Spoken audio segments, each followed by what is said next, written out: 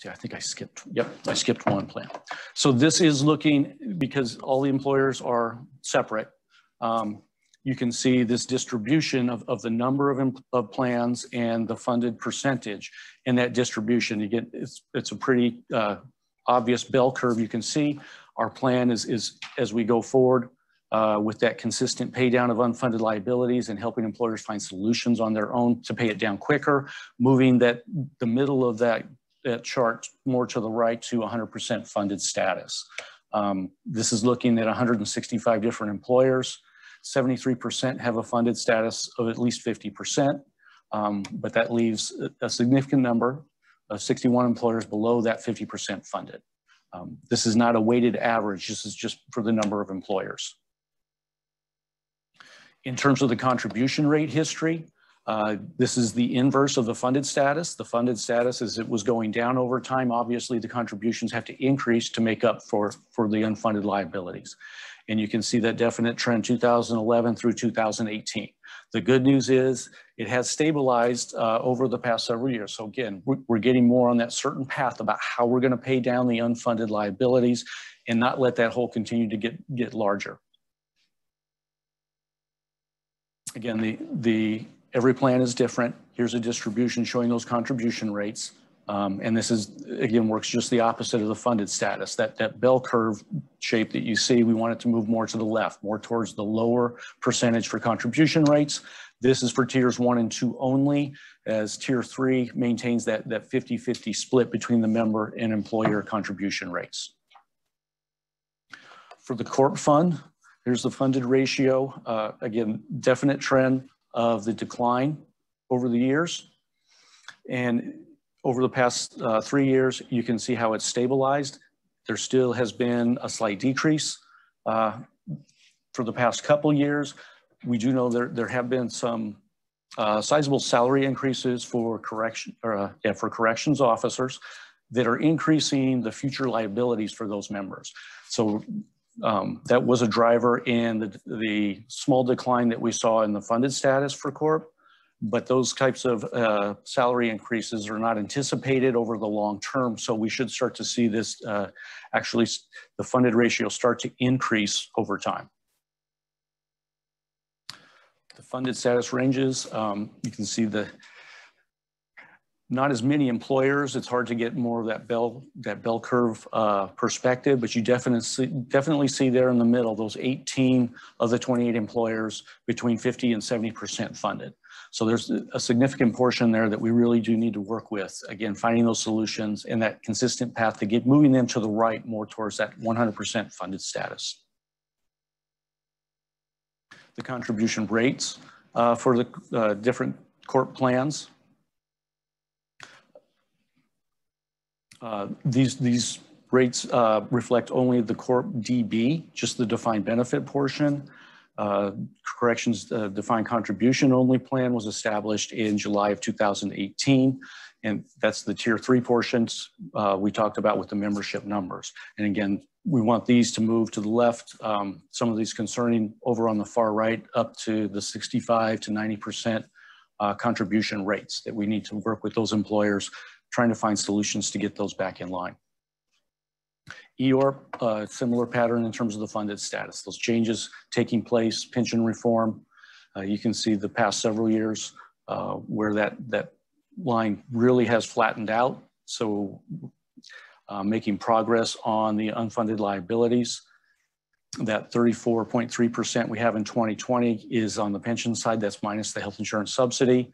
Those 3 consecutive years, slight improvement, but it is moving the right direction.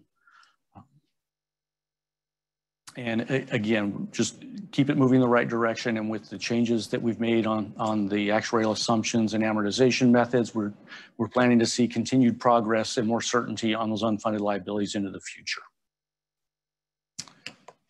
On the investment side, just a quick summary of kind of where we are. The whole purpose of PSPRS, each plan has their own liabilities, they have their own assets, but those assets are pooled to take advantage of the larger investment portfolio to get those returns across that broader spectrum. It allows for broader diversification. You can see the breakdown of the different asset classes And having a large portfolio like this allows investment in asset classes that individually those plans would not be able to take advantage of. As of June 30th, 2020, PSPRS had $10.9 billion under management. And again, those that 10.9 million, you can see the percentage breakdowns by asset class. So the performance for fiscal year 2020. As of June 30th, 2020, the return for the portfolio was 0.91%, less than a 1% return. That is significantly below the 7.3% assumed rate of return. But that assumed rate of return is an average over the long term. That's our target. And we do know that obviously the extreme market volatility due to the pandemic really drove that return for the end of fiscal year 20. The S&P 500 index dropped 34% in March from the mid-February high for the markets. And looking across the public pension spectrum, the middle of the road fiscal year 20 returns for US public pensions was 0.8% for those plans with more than $10 billion under management. So you can see how that 0.8% average relates to our 0.91% return. For that fiscal year that ended June of 2020 did not capture that ensuing market rebound.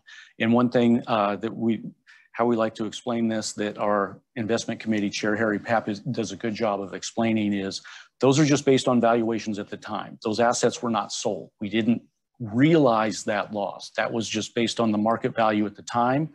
We held those assets, and so we did take advantage of that rebound. Looking at where we are in terms of investments for the current year, how we're tracking so far. Since we did have that low number where we ended June 2020, we have seen significant growth for fiscal year 2021 to date. Through the close of November, the investment returns were 11.85%, so almost 12%. Again, comparing that to the 7.3% assumed rate. As of the close of November, the assets under management reached $12.9 billion. That was a $1.5 billion increase since June 30th, since we ended fiscal year 2020 with $10.9 billion in the investment portfolio. In addition to just that rebound in the markets and taking advantage of that by holding those stocks, we also had some changes to the asset allocation policy, and the staff were working on rebalancing the investments. So we had some opportunistic investments to put more money into markets to get more of that rebound and take advantage of that. And we also are seeing strong performance on our private sector investments, the private equity, private credit, and alternative investments. Okay. For operational updates, looking internally, when I started in December of 2019, the first couple months I was here, we worked on the fiscal year 2019 audit. There were some internal control deficiencies that were reported by the auditors. And as a result of that, we undertook a project to implement a new general ledger system by July 1st. So that is in place for the current fiscal year. As a part of that process, we also went through a cash and contribution processing review that resulted in some changes, strengthening internal controls and providing documentation on all of those processes for cash and contribution processing. We hired new auditors. Clifton Larson Allen completed the audit for fiscal year 2020. Clifton Larson Allen, they're a national firm that specializes in public pension auditing, bringing a lot of expertise to the table to help us as we work through these changes. Shortly after I started, December of 2019, a few months later, I hired my deputy administrator. I hired Michael Townsend. Mike has many decades experience with the state of Arizona. Most recently, he was in the position of deputy state comptroller. He is a CPA, brings a lot of state experience and brings a lot to the table for the internal changes that we're working on. In addition to Mike, we also hired a new CFO, John Moorman, our controller, Jack Jordan, and the internal auditor that we hired, also state employees. So we have a lot of professionalism, a lot of extensive state experience that we brought into the agency to help implement the changes that we're seeing.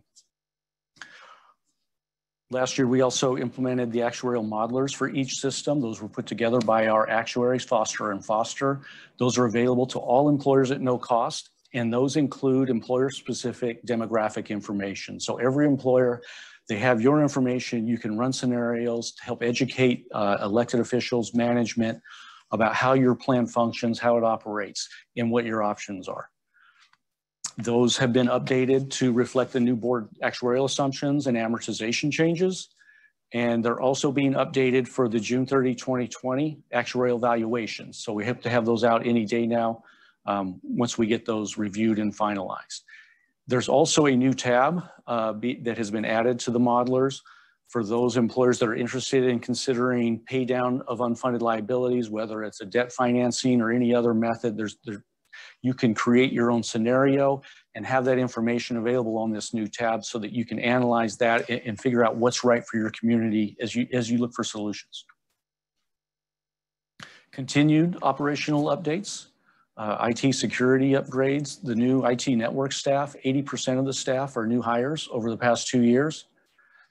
We have the new 24-hour security operations center, new advanced artificial intelligence protection, and in collaboration scanning with the U.S. Department of Homeland Security. So we're really taking the IT security needs very seriously and protecting the information for our members and our employers. This past summer, as happens every year, the state has the employee engagement survey conducted by ADOA. For PSPRS, our overall agency score improved to 88% from 73% in 2019. That exceeds the state average of 74% across all state agencies. The increased engagement and satisfaction did increase in all 14 categories that were measured. And the one that I think I'm most proud of is the results of the survey showed a 31% increase in staff who would recommend PSPRS as a good place to work, up to 87%. So just working backwards on that math shows that 1 year ago, that was 56%. So roughly half of the staff felt that way, to where now we're approaching 90%. That's a huge improvement, something I'm very proud of. Continuing these operational updates, the investment opportunities and allocation. Again, the revisions to the asset allocation, the greater allocation to domestic stocks, take advantage of that growth opportunity, buying of distressed assets at a discount. This is the opportunistic investing that I was speaking to. With the downturn in the economy due to the pandemic, public pensions are in a unique situation. Throughout the year, the contributions from employers and employees continue to come in. That puts us in a positive cash flow situation. Other institutional investors do not have that opportunity to maintain reserves or other needs they have for cash flow purposes. They're faced with having to liquidate investments in a down market. So we're able to pick those up and take the opportunistic upside of those investments. We also have changed the asset allocation with that change to domestic stocks to push the increased returns, but still keep an acceptable level of risk in the investment portfolio. Across our team, there's nationally recognized investment team members and consultants that we have. Our consultant with NEPC, Alan Martin, received an award here just a couple months ago, recognizing his work within the public pension space. And our investment team has been recognized the past 2 years for private equity returns over a 5-year horizon. Over this past year, the Board of Trustees adopted the actuarial changes to eliminate the negative amortization. This was a big step. It is being phased in over several years, but our actuary did mention that this really is a historical change for long-term plan sustainability and lower employer costs over the long term. Again, this is those steps being taken to stop growing the unfunded liabilities and taking steps to try to pay that down over a more consistent and certain time frame. The advisory committee worked, we re-engaged the advisory committee. They had not met for some period of time. The advisory committee is there for ongoing stakeholder engagement through the members of the committee, which include employers, members, and retirees. So I'll go a little bit deeper in the advisory committee. The employers have representatives for the League of Cities, the County Supervisors Association, the fire districts, and the state. The members, we have representative from all the member groups. We have law enforcement, fire, corrections, elected officials, and then we also have the retiree representative who actually serves as the chair of the committee. During this last year, what the committee had worked on, they put together the nomination list for the Board of Trustees' 9th seat that was forwarded on to the Board of Trustees and then ultimately on to the governor for appointment of that seat. They act as liaisons to facilitate those ongoing communications between all the stakeholders, to provide input, keep up communication between the system and the board. The first example of a project that the advisory committee worked on were the actuarial changes. We worked on that multi-year approach to phase in payroll growth and amortization of unfunded liabilities. And that recommendation to the board had unanimous support from the advisory committee. The recommendation was adopted by the Board of Trustees, again by unanimous vote in August of 2020. That was actually a really good process, got buy-in from everybody, everyone was heard, and everyone had really came out for a win-win about how to move forward with those significant changes. For the next year for the advisory committee, their work plan, right now the advisory committee is working on actuarial funding policy revisions. That will include the board adopted changes. It will include changes to align with the Arizona revised statutes that most of which the changes came into play with the pension reform. And then also inclusion of new tier structures and other clarifications suggested by the actuary. So really to create that policy document for guiding decisions into the future. Healthcare insurance options for retirees. There's some expertise on the advisory committee in this area, so we want to look at the healthcare insurance options. Do we have the best options? Are there other alternatives or options that we should be considering for our members? Consideration of asset allocation pools based on different demographics. We have, as we talked about, there's different plans for every employer.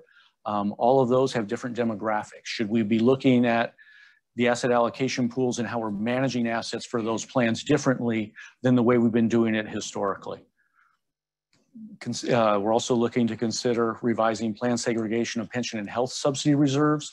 The health insurance subsidy is actually peeled off, so even for one employer, they will, for an example, City of Flagstaff Fire, they will have a pension reserve and they'll have a health insurance subsidy reserve.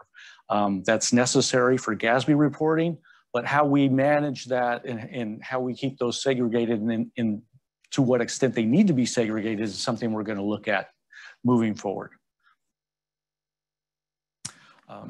Again, one of the objectives for the advisory committee in the statute that created the committee was to have them facilitate the employer member communication of the board topics so that we have that input, the transparency that we need for the system. We're also, the last topic that was added for the work plan for the next year was consideration of clarifying legislation regarding the board nomination and appointment process. This was put in place through pension reform. So this is something that's fairly new. We just want to look and see, is there a better way to approach it or anything we can do to make it more efficient for future nominations. As I talked about with employer education, this was really one of my priorities coming in and taking this job, that employer education and outreach, so that the employers understand their plan, how to manage it, what the needs are.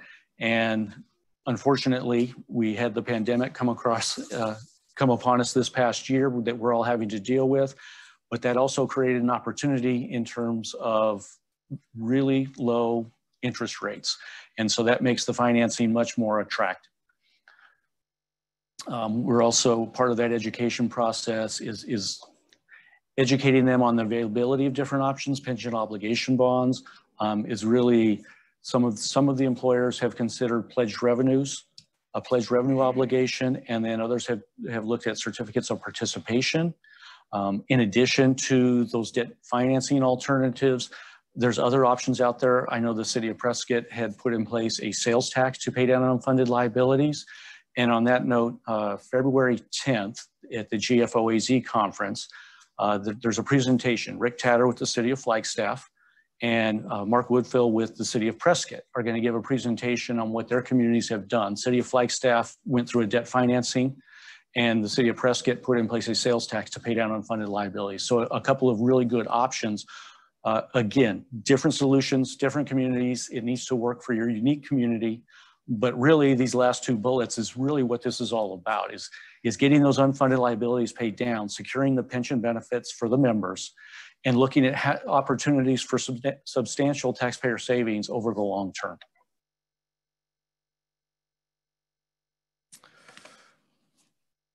Continuing that trend, the chopping down the mountain, these are the employers that have taken advantage of debt financing so far this current fiscal year. You can see the employers there and the amount of the debt financings and the projected present value savings based on projected future contributions and how those are offset with the debt service payments.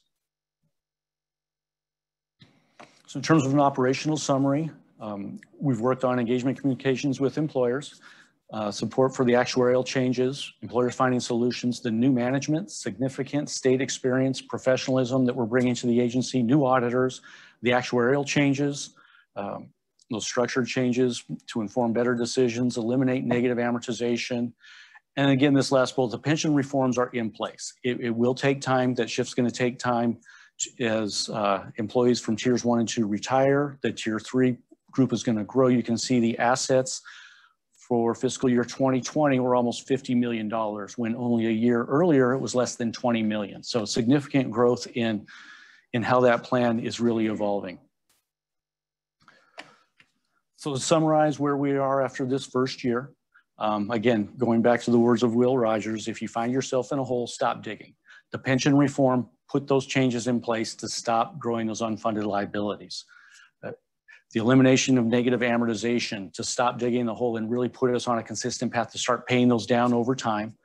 We work to change the structure, the culture, and the policies within PSPRS to provide understanding of what's needed and continue to fill in those unfunded liabilities. And really, the most important one, really, I think, of what was needed was rebuilding the trust and the relationships with all the stakeholders to get PSPRS back on track, trying to find solutions to fill in that hole of the unfunded liabilities. So with that, let's check to see if we have any questions. Yes, Mike, with a few minutes left in questions, we have one question that's coming over online here, and the question here is, what do you attribute the dramatic rise in PSPRS engagement survey results during the COVID period? I think there's several things that come into play. Obviously, there were some issues with previous management and some actions the Board of Trustees had to take, but we have really rebuilt the team. Most of the management team are new, only been here 1 or 2 years. We are not tied to the old ways of doing business. We're willing to listen to new ideas, figure out what we need to do, and really embracing the mission of PSPRS and what we're here to do. This is something that really has an impact across the state of Arizona, and really focusing on that and communicating that to the staff, that what we're doing really does make a difference, and we can have an impact over the long term. We can make the communities better. We can make a difference for our members to make sure the benefits are there when they're due.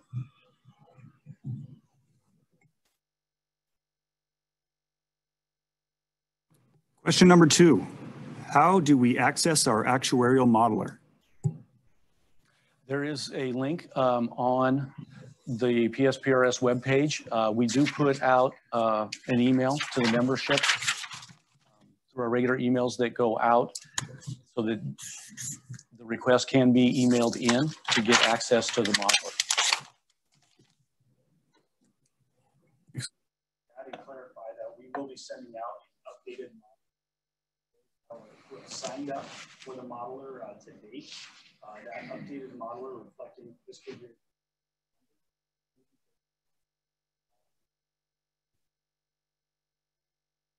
That's great. Are there any more questions? With that, we'll be taking a short break. Morning, everyone. Thanks again for joining us for our annual employer stakeholder event. Really pleased that you're able to join us, albeit virtually. Obviously, we miss seeing you in person and hope that next year we'll be able to gather together and spend some time, again, talking about what's been going on at PSPRS. As you heard earlier from Mike, there's a lot of stuff going on, and I'm going to take a few minutes here and share my perspective as a member of the board to some of the issues and ideas and objectives that not only what we've been working on, but probably more importantly, what we're going to be working on over the course of the next year. Again, the attendance is fantastic. We have over 400 attendees registered for the conference. And specifically today, we have apparently over 200 people actually watching us now, which is great. I want to encourage you to be interactive and ask questions through the mechanism available online. Most of you that have heard me speak before clearly know I don't have 35 minutes of material, and a big part of this is interaction and engagement with our audience. So I know it's harder to do virtually, but please don't be shy about asking that question so we can engage it. Most likely, if you're thinking of it, so is somebody else who's participating as well. So we'll talk a little bit about the trustees. I think it's important to kind of level set, our experiences and our perspectives on this. We're going to talk about some of the issues that we've dealt with as a board, and then we'll talk about some of the key decisions that we made. And as I said, most importantly, want to give you a sense of the things that we're working on. One of the things that you gathered from Mike's presentation is truly the change that's going on here at the system on all levels, whether it's at the board or administratively, or even our engagement with the stakeholders. It's a lot of work and something that we're very, very proud of. And you'll continue to hear that theme in my presentation and throughout all of those today. No matter what the area is, quite honestly, I feel like we're really making a lot of headway, whether it's investments or operationally, and the list goes on and on. So a little bit about myself. I was fortunate to be appointed to the board back in January of 2019 to serve a 5-year term. And then a year ago, January, I was appointed the chair, and I'm currently serving in that capacity today. So I've got 3 years left on this term, and as you go through your term, it's almost halfway over, but I'm really proud of the work that we've done, and as importantly, the plan that we have ahead to continue the good work. If you just take a look as a reminder, kind of where we sit relative to all the pension systems across the state, we here at the system really manage 3 pension systems: the core PSPRS system, the correction officers retirement plan corp, and then the elected officials retirement plan EORP. And obviously we have our brother to the west, ASRS, and then Phoenix and Tucson have their own non-public safety single employer plans at their level. So just a little bit of perspective about how PSPRS sits into the bigger statewide or retirement systems. And I think one of the things that's important is, we try to, keep our eyes and ears on what's going on, and not only with ASRS, but other plans across the country. I think it always adds a good dimension to what we're doing and what we're thinking about. A lot of us are dealing with the same types of issues within the state and across the country. In terms of PSPRS, we are the plan for all public safety employees. So whether they're for state work for state agencies, cities and towns, counties, fire districts, or tribal communities. In addition to the DB plan I just described, we also do a lot with defined contribution plans. Brian Moore, one of the trustees, will be behind me on my session today, going into much more detail about the different plans and the ongoings of those plans. And then, as I said earlier, we have the corrections officers as well as the elected officials plans that we're responsible for here at PSPRS.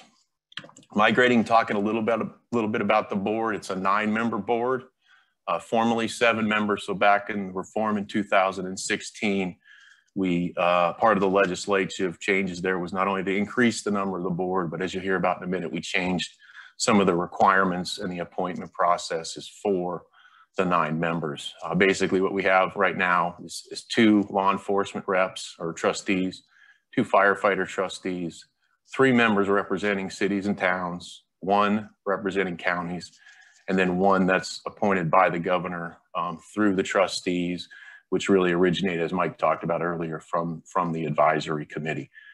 Currently, in January, we had 5 trustees' terms who were up. 2 have been replaced, and 3 reappointments are making their way through this process. So we'll talk a little bit more about that in a moment. But that's a little bit about who we are in terms of structure. Now we'll talk a little bit in a minute about who we are sort of as people. Here's the list of what the qualifications are for the non-PSPRS members, so somebody such as myself. And again, this came about as part of the reform in 2016, trying to add some variety and perspectives on the board, sort of ensuring that people are coming from different backgrounds to share their perspective in serving as a trustee on the board. So here's who we are as people. We've got myself as the chair and Harry Papp as the vice chair. Harry's also chair of our investment committee. You'll hear more from Harry in the last couple sessions today. And then the other 7 members. And included in the material here is a little bit about their backgrounds. And I just want to kind of touch on each one of them. But I want to start with the 2 new trustees, both Nate and Darren. They just joined us at the last January meeting, and we're excited to have them on board. I spent some time talking to Nate yesterday on the phone. Nate comes to us from the Tucson Fire Department and with a lot of experience there on various levels, being involved in a lot of labor activity down in that part of the state. And as he and I talked, I think one of the things that I'm excited about is that he is from the Tucson area in the southern part of the state. And I think, you know, we're very focused on communication and outreach, and having a presence down there, for lack of a better word, I think is going to be very helpful for not only the system, but the board. And I look forward to working with Nate at the beginning of his 5-year term. And then similarly with Darren, he and I have had a chance to talk a couple times. Darren works for Phoenix Police, which is the biggest plan in the system. Makes sense that they're represented. And Darren has served in some administrative roles there. And I think he's going to be a good addition and add a good perspective to the board. We look forward, again, to having Darren join us. As you kind of look through the 3 or 4 slides here we have on the trustees, the one thing that stands out is the diversity of the experience and the length of it. We have the minimum, I think, is 20 years experience doing whatever the retiree or the trustee does, to our elder statesman, Harry Papp, who's been, you know, investing money for 40 years. So I think, as I said earlier, just their ability and their experience and the diversity is actually absolutely critical. So we have Jim Ameduri and Chris Hemman, who are in the middle of their 5-year terms. Brian Moore, who you're going to hear later about. Brian adds a big perspective about operational things. He's been doing this a long time. He's sort of the first person that a lot of the members call about what's going on. And that's an invaluable asset to have, not only at the board, but within the system. I can't say enough about Harry in terms of what Harry does and how he's leading the investment component of this organization. And you'll be very impressed when you listen to Harry for a couple hours this afternoon about not only where he's got the system, but his vision for us moving forward in terms of how we're investing the tens of billions of dollars that we have. And Dean, again, a strong investment background. And then Don Smith, whose term just ended. But Don, you know, was part of that original new makeup of the board and had to do a lot of, you know, new things to the board coming on. And we appreciate Don's service to the organization and wish him well in his quote unquote retirement. So I didn't go through all the detail there of the board, but again, just to underscore the diversity and the experience that we have. For those of you that, you know, listen to the board meetings and follow along what's going on, we appreciate that. But I think you get a sense of that from the debate and the discussion that we have on particular items. It is clear that we all see things at times differently, but we all share a common objective of what we're trying to accomplish, which is to take care of the members and the benefits that they're due. We might see things the best way to do that differently, but we try to do it respectfully. And in the end of the day, you know, keep in mind what our fiduciary responsibility is, not only to the members, but also to the taxpayers. In terms of the logistics of our responsibilities, obviously we govern PSPRS Corp and EORP, and with the emphasis on our fiduciary responsibilities following state and federal law. We spent a lot of time talking about investments and asset allocation. This particular year, as Mike alluded to, we've spent a tremendous amount of time on actuarial assumptions.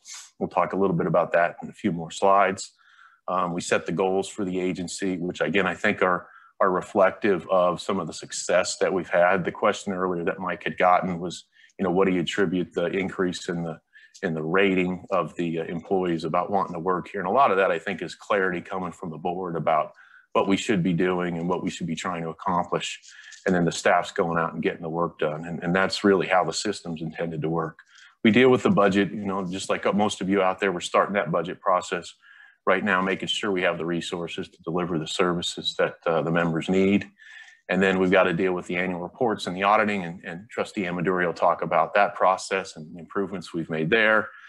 And then quite honestly, hiring the system administrator is a critical responsibility of ours.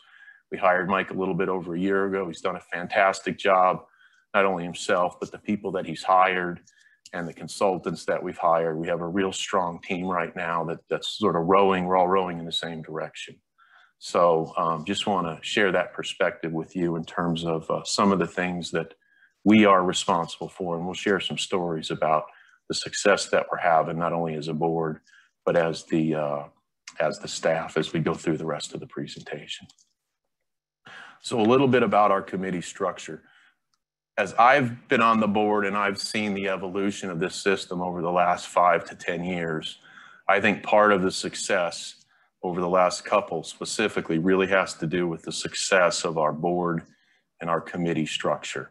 And we essentially have 5 committees, those that are listed here. We have the advisory committee, the audit committee, the defined contribution committee, the investment committee, and the operations and governance policy committee. And what we try to do with these committees is push the items in their areas of responsibility down to the committee and allow them to fully vet the item and the issue, and then bring that back to the board for policy or other action that's required. So a lot of the items that we're dealing with, they make their way through the committees over the time period of several months before it actually comes to the board for any kind of either feedback or decision making that's needed on a particular issue. But I think with all that we have going on as a system, we could not function successfully if this committee structure was not working really well. And so what we're able to do as board is, as an issue comes to us, we will assign it to one of these committees. They'll work that into their work plan. They'll take it through a series of discussions at the committee level, and then it'll return back to the board for final action. And that process is working really well. And we'll share a couple of stories about how that's worked here this year. So a little bit about the committee structure. We'll go through the details of the committees in terms of what they're doing. The first one Mike talked about a little bit earlier in terms of the advisory committee. This is a committee that was real important to me when I was elected chair last year, to make sure that we really reactivated this committee. This committee was created as part of the 2016 reform, and it was intended to serve as a liaison between the board and the stakeholders on major policy recommendations and issues. And again, part of what we've focused on and what we are focusing on is that communication and that outreach and that feedback. And this advisory committee allows us to do that on some of our most sensitive, far-reaching decisions that we make. So as we went through the actuarial process this summer about changing some of our actuarial assumptions, we really engaged the advisory committee, and over the course of several meetings over the course of the summer, they were able to sort of get underneath the hood of these particular issues, come up with recommendations. The recommendations they ultimately made were accepted unanimously by the board, and we'll talk about those in a minute. But it goes to the point of the process that we try to have, the visible, tangible, touchable process that we're trying to display as we deal with issues. Kenny Timms is the chair on that. Kenny spent, I believe, most, if not all of his career with Phoenix Police, and he comes to us with a strong background in healthcare, retiree healthcare. And so one of the key issues that the advisory committee is looking at is, you know, what are our options for providing retiree health care? We spend obviously a lot of time on the pension side of the equation and administering the pension, but quite honestly, from a value perspective, you know, healthcare is an important part of that discussion. We have healthcare costs as a retiree are obviously the most expensive costs you can have, and you have people who have those expenses on a monthly basis. They spend a significant amount of their pension on those healthcare costs, and we feel like we have a responsibility as a board of trustees to make sure that we're providing our retirees with, again, the best options for them to purchase retiree healthcare insurance. Not only through ASRS, but maybe there's other options out there that we can explore. So that issue came to the board, came to the system, really because of Kenny and his background and him raising his hand saying, I think we need to look at this. So it's a really good example of how good people bring good ideas to the table, and we thank Kenny for that. On the audit committee, this is a very technical committee. It is what it sounds like. It's about dealing with our regulatory reporting, our annual comprehensive annual financial report, and a lot of our internal audit functionalities. We have a lot of internal requirements given what we're doing with investing and other things. And Trustee Jim Ameduri has done a great job on this over the last couple of years. We've seen a significant improvement in the level of professionalism at the staff level here, as well as the final product. And a big emphasis on timeliness of trying to get all these reports done on time in a more timely manner, not only for our stakeholders, but quite honestly for a lot of the cities and towns out there. As we get done with our CAFR, that information you know, goes forth to not only the state, but to you at the local level to do your CAFR. So you're seeing a lot of emphasis now that we've got the pieces in place on trying to speed up the timing of what we're doing in terms of financial reporting. So to sort of break this up, I've got a question. So I'm going to pivot here to our communications director, Christian, and allow him to ask the question. So you never know what you're going to get here. So here we go. Thanks. Scott, how does somebody get appointed to the advisory committee? Okay, the advisory committee appointment process, that's actually a very timely question because one of the trustees, Darren Wonderly, no, is Darren on the advisory committee? Scratch that, he's not. The advisory committee makes its way through the appointment process through the different entities that they represent. So the cities and towns, for example, have one rep in the county. And so that's how that process works. I am not familiar with where people are with their terms on that. So I think probably the staff, Christian, I'm kind of looking at you, maybe we can get back to the question asker on this one and provide them with a little bit more information in terms of where some of these members are in their terms and how that process works. But I think to the point of the question, I want to come back to the advisory committee. When this came up through the reform, part of this was intended to be, if you will, a potential training ground for future trustees. And that's what was some of the genesis was, that it exposes them to the system on a level of more engagement. And again, they're advisory, so there's an even number, so they're not taking a vote looking for a majority to enact something. Their action is a recommendation to the board.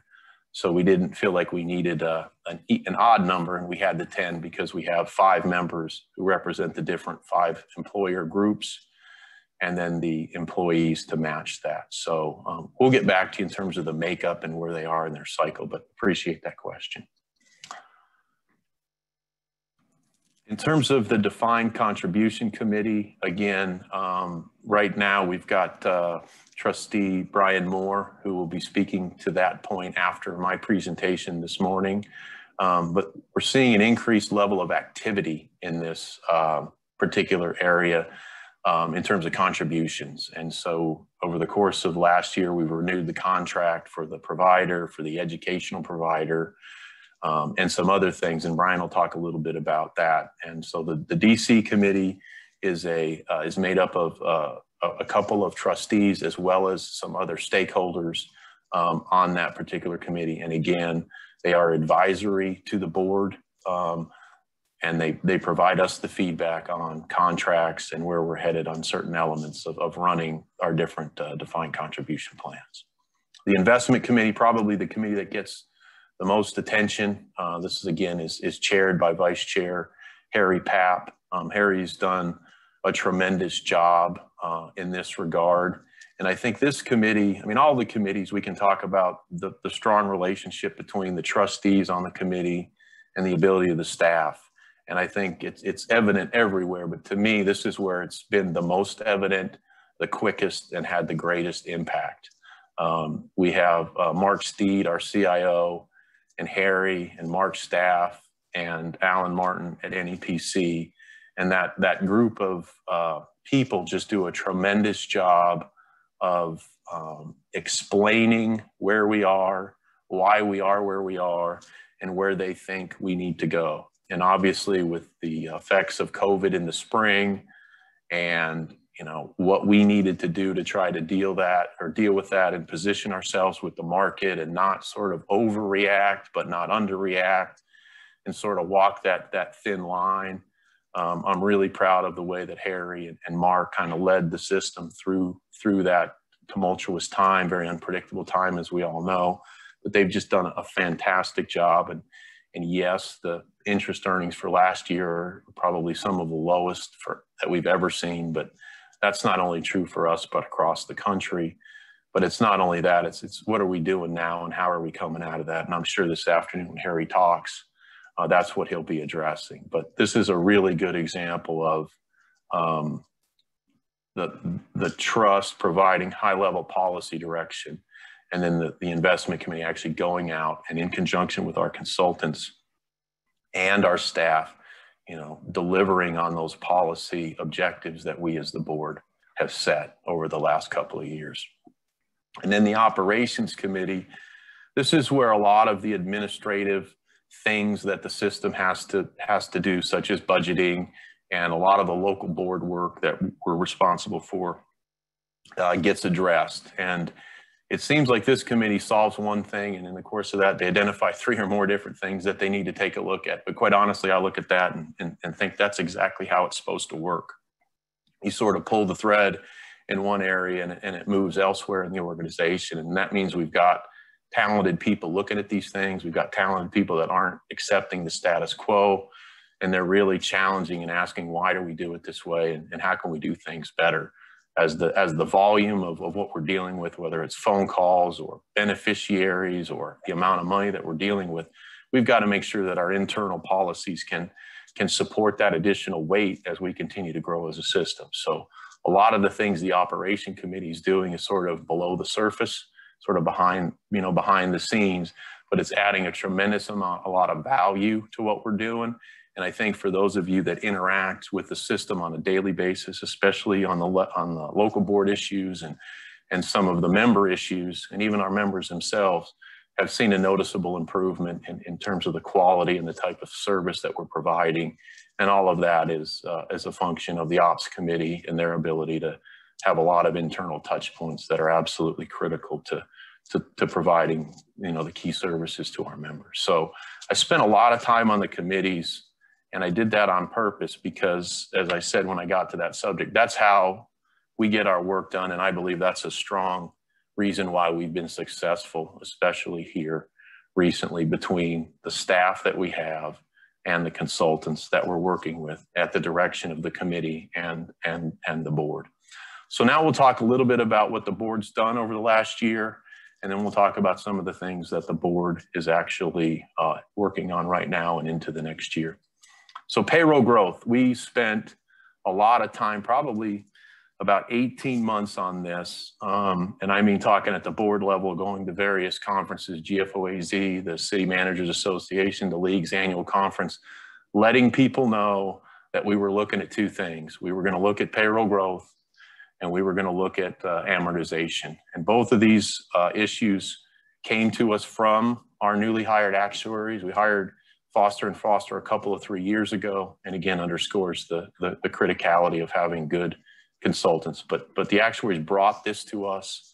They said we need to do something in this regard on both of these areas. We spent some time trying to figure that out, and then we made some decisions in August to effectuate our intentions in these regards. So the payroll growth, the history of this is we were using a 3.5% annual growth assumption. And if you look back over the last 10 years, and again, it varied by plan, but on the average, it was 1.4%. And what that means is you're just falling further and further behind on the base that you're applying your contributions to, which in turn cranks up your contribution rate. And yeah, we had a great recession during the last 10 years, and there's a lot of things that happened, but we're still too far off the 3.5%, even if we had quote unquote normal economic times. So what we did in terms of, as we had these discussions, we just felt that where we were at was at 3.5% was just quote unquote too high. It was resulting in negative amortization, and it was forcing our contributions to go up and to be more volatile. And so as a board, we said, we've got to do something. And that's part of the reason that we had some conversations with the stakeholders. So I'm going to stop here because I've got a question. Christian, what's that question? Chairman McCarty, could you briefly explain what negative amortization is? Yes, that's a great question. Negative amortization is when you're not paying the interest that's due on your mortgage, essentially. So if you have a liability and the interest on that liability is $10 million a year, and you're only paying $8 million a year, that difference of $2 million is considered negative amortization. And then that winds up being added to your unfunded liability, in this case, $2 million a year. So at a minimum, one of the criteria that the board set was that we should at least be paying the interest on our mortgage. And that's what we mean by negative amortization. Thanks for that question. So in terms of payroll growth, we took a look at it, and we're phasing this in on across the system. So in PSPRS, we will start walking the 3.5% payroll growth assumption down by 0.5% each year, beginning in fiscal year 22-23. So not this year, but next year. And we did that mainly based on the feedback from the employers. We had the COVID going on. They wanted that extra year to really create a runway for this and do some planning. So we listened to the stakeholders on that, and we'll start that process July 1st of 2022. Conversely, on EORP, we're starting that walk down sooner, and we're doing that because of the stakeholders. The county association, who is they have a lot of members in Corp and EORP, felt very strongly that they'd rather get started on this walk down sooner rather than later. So theirs actually starts in July. We as the board took that as constructive feedback, and we implemented it as such. So again, we're walking these rates down over a period of time. Our actuary has a session this afternoon. Brad's going to get into a lot of the details here, but this is sort of the teaser, if you will, and the takeaway to really spend some time on that particular session. So that's where we are with payroll growth. And we did a similar thing with the amortization period. We have a closed amortization period, which means as you get closer and closer to that last 5 or 7 years, there's a lot of volatility if you have a good year or a bad year and you have less time to make that up.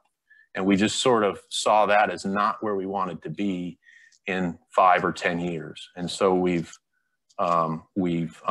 made a change there to move to what's called a layered amortization over 15 years. And layered means when you close out 1 year and just say you have $1 million loss for that particular year, it means you're going to spread that loss over the next 15 years. If a year later you have a $2 million gain, you're going to spread that gain over 15 years that start that next year, hence the word layered. And again, Brad has got some examples and some details there in his presentation. But what we are intended to accomplish there is to level the spreading of those gains and losses out over a longer period of time, which essentially eliminates the compression that you see in a closed year approach. So we will start that process and work our way through starting at that 15 years. I believe it's either next year or the year after. And again, Brad can get into the details on that. But those are two huge changes to our assumptions. Huge in the sense that decades from now, they'll pay dividends. And it just takes that long when you've got a system this big for those decisions to work through their system. We've got a couple of graphs here, again, at an aggregate level that talk a little bit about you know, the visually present the effects of changing the amortization period. And as Mike talked about in the earlier session, please take a look at your individual plan using the modeler, and you'll get a better sense of what this looks like for you. And then similarly on this side from the unfunded liability, how that affects the changes that I've talked about. Again, this is system-wide. You're talking a scale of billions, so it's kind of hard to see, but that decision is going to save the system hundreds of millions, if not billions of dollars over a period of time. So again, use your actuarial modeler, understand what those decisions mean to you, how we walk down that payroll growth. That modeler is going to allow you to see in real numbers for your budgeting in your community what that's going to look like. Got some closing thoughts here, and then we'll wrap it up with what we're up to. As we always do when we talk, you know, it's a partnership. It's a partnership between what we do here at the system and what you all do there at the local employer level in terms of managing the contribution rates and managing the unfunded liabilities. Mike did a nice job earlier talking about some of the unique things certain communities are doing now given the interest rate environment in terms of issuing debt and trying to reduce their unfunded liability. Take a look at those ideas, understand those ideas. It's not a one-size-fits-all, but you've got a lot of creative communities out there now that are really, you know, taking a look at that. And from the system's perspective, we support that. We support taking a look at it, and we support whatever decision they make to try to address that at their particular level. So that's what this slide is all about. We've all got to be working in this together. Our job as the system is to provide you information and tools about how to analyze certain financial implications of your decisions. And I think your responsibility is to see if those tools and that material works for you at the local level. And that makes for a really good partnership.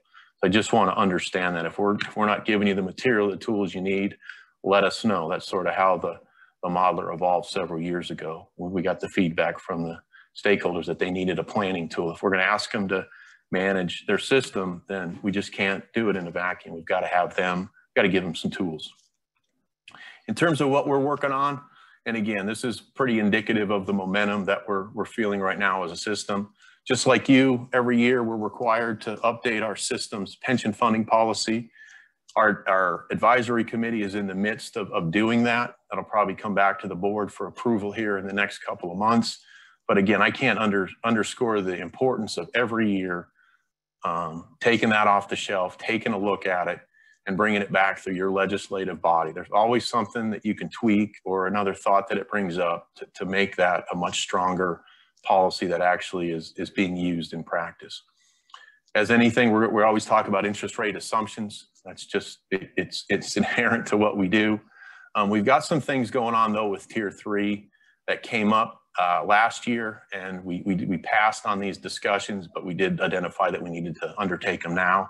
One of the things we've got going on with Tier 3, there's 16 or 18 entities that have unique contribution rates, employer contribution rates for Tier 3, and then everybody else is in one plan. And we're starting to see some separation between those contribution rates of those individual employers in Tier 3. And since Tier 3 has been adopted, we have not, as the board, changed the employer and employee contribution rates in Tier 3 because they're the same one. But we're starting to see that we need to come up with an approach and a practice by which we might make changes to that. So that's one of the things we're working on.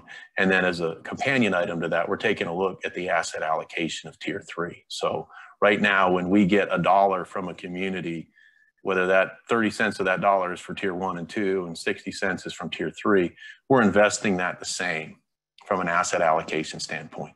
Although we all know that Tier 3 money is not going to be spent for 20 or 30 years for that person's retirement, assuming it's not a disability retirement. So the question is, does it make sense to invest Tier 1 and Tier 2 money the same as Tier 3 because the cash flow needs are different? Don't know the answer, but that's part of what we're taking a look at through the investment committee. We've also got some feedback as we went through the legislative process this year to move the stakeholder feedback to the front of our process as opposed to the end. I think that was a very insightful observation from our partners like at the league at the county.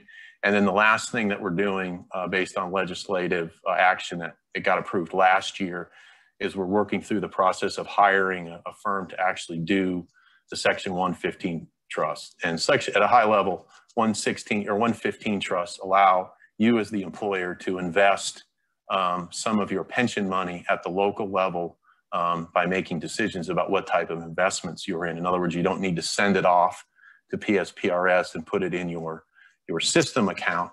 You can send it off to PSPRS and we'll manage that separately as a 115 trust, and you get to decide the level of risk that you want for that money that's in the 115 trust. So with that, Christian, I think I'm pretty much done other than talking about the legislative items, but let's take a question, and I think we're running pretty short on time as well. So question? Scott, we have an employer question. Could you speak about some of the assumption changes for retiree life expectancies and other pressures on the actuarial statistics? Yeah, I'll talk at high level, and I'd encourage you to tune in to Brad's presentation this afternoon. There's probably 6 or 8 or 10 pivotal actuarial assumptions that are core to setting contribution rates and establishing good funding practices.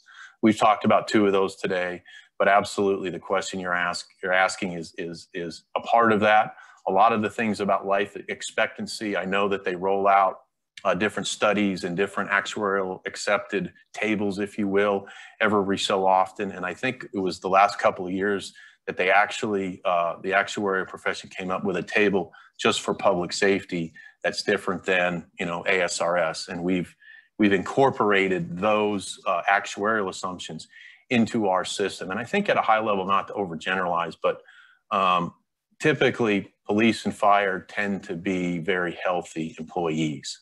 And so that sort of manifests itself in the need to have their own actuarial death and disability tables, if you will. But great question to ask Brad in more detail. He could probably tell you what actuarial statute and how that all came to be.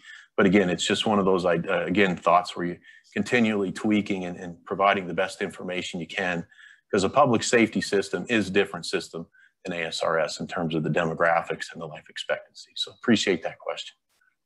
Christian, anybody else? Not at the moment, Chairman McCarty. I think if I can tell time correctly, aren't we pretty much just about done? Yes, we are hitting up I'll just take the last few seconds to thank everybody for, again, attending. I know virtually you lose that interpersonal connection, but hopefully a lot of what we're talking about today, the message is really important. We're headed in the right direction. We need your support. We need your criticisms moving forward. That's the only way we're gonna get this system where we want it all to be. So again, thank you for your time this morning. And I think we'll take a quick break before Trustee Moore follows me in a few minutes and talks about defined contribution plans, as I talked about earlier. Again, thank you and have a great day.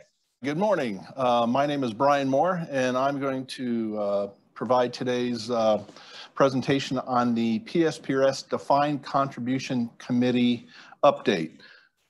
First of all, I'm going to tell you a little bit about myself. I've been a member of the PSPRS Defined Contribution Committee since actually 2016. Was brought into this with a number of other folks, and we'll talk about the committee makeup. But in 2016, as a result of pension reform that created the defined contribution component with PSPRS, I was asked to be part of this committee to design, structure, and implement the PSPRS DC plan. And that subsequently led to my appointment by Governor Ducey to the PSPRS Board of Trustees in June 2019. I've been a longtime student of PSPRS. I'm a lifelong learner. Been involved in a number of different organizations and committees and boards related to PSPRS. My daytime position is I have 27 years of service with the City of Phoenix Fire Department. Serve as a captain on a heavy rescue truck, also part of our urban search and rescue team that gets deployed across the country periodically for various events, hurricanes, Oklahoma City in 1995, 9/11. And so I'm an active fire captain, paramedic on the Phoenix Fire Department. Some of the other positions I hold, I am an elected City of Phoenix Fire Pension Board member, and that was in 2006 that I took over that position. I'm one of two sworn members on the City of Phoenix Fire Pension Board. And so I have a lot of experience in reviewing applications for disability, been involved in several line of duty death survivor benefit cases, as well as processing our normal drop entries, exit, and retirement. Out in the community, I live in the North Valley, so I serve on the Daisy Mountain Fire District Board. I've served on that board for about 20 years now. I started out there serving as just a local citizen member of the Fire Pension Board. After about 3 years of that, they told me, hey, we have an opening on the fire board. We'd like you to consider serving. We promise you that there will be no heavy lifting and not much to it. I found out quickly they lied to me.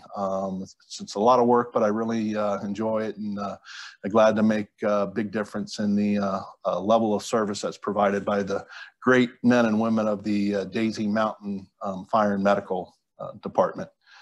Another position I've held for a long time is I'm Vice President of United Phoenix Firefighters Member Benefits, where I'm very involved in healthcare issues, worker compensation issues, the City of Phoenix Defined Contribution Plan, which is our 401A and 457. And for the City of Phoenix, it's a 9-member public board. The last few years I've served as Vice Chair of the City of Phoenix the City of Phoenix, the 457, 401A, and Post-Employment Health Plan Committee that oversees those. It's actually a public board. When I started in 2006, we had $500 million of employee assets. It's now grown to over $2.2 billion in employee assets in that plan. So I consider it a gold standard plan, and from what I've seen across the country, we've done very well. And I'm going to talk a little bit about some of the things regarding how I've tied in City of Phoenix provisions with the PSPRS DC plan. Okay, how is PSPRS structured in the various committees? So as you can see, we have the PSPRS Board of Trustees, a 9-member board with a few appointments by the governor. We have the Speaker of the House and Speaker and President of the Senate that make appointments.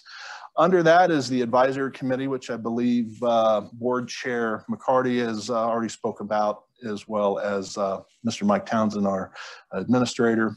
We also have the Audit Committee and the other committees that make up the structure of PSPRS. We have the Defined Contribution Committee, which I'm going to specifically speak about today, the Investment Committee, and the Operations, Governance, and Policy Committee. And from time to time, we've had ad hoc committees that are created to resolve issues as they come up. But this is essentially the structure. All of these committees have some board member participation and presence, and ultimately report to the PSPRS Board of Trustees, who are responsible for making the various decisions. All right, the Defined Contribution Committee members. You have me. We have Darren Wonderly, who was recently appointed to the Board of Trustees. Dean Scheinert, a trustee. Brian Jeffries is holding a firefighter position.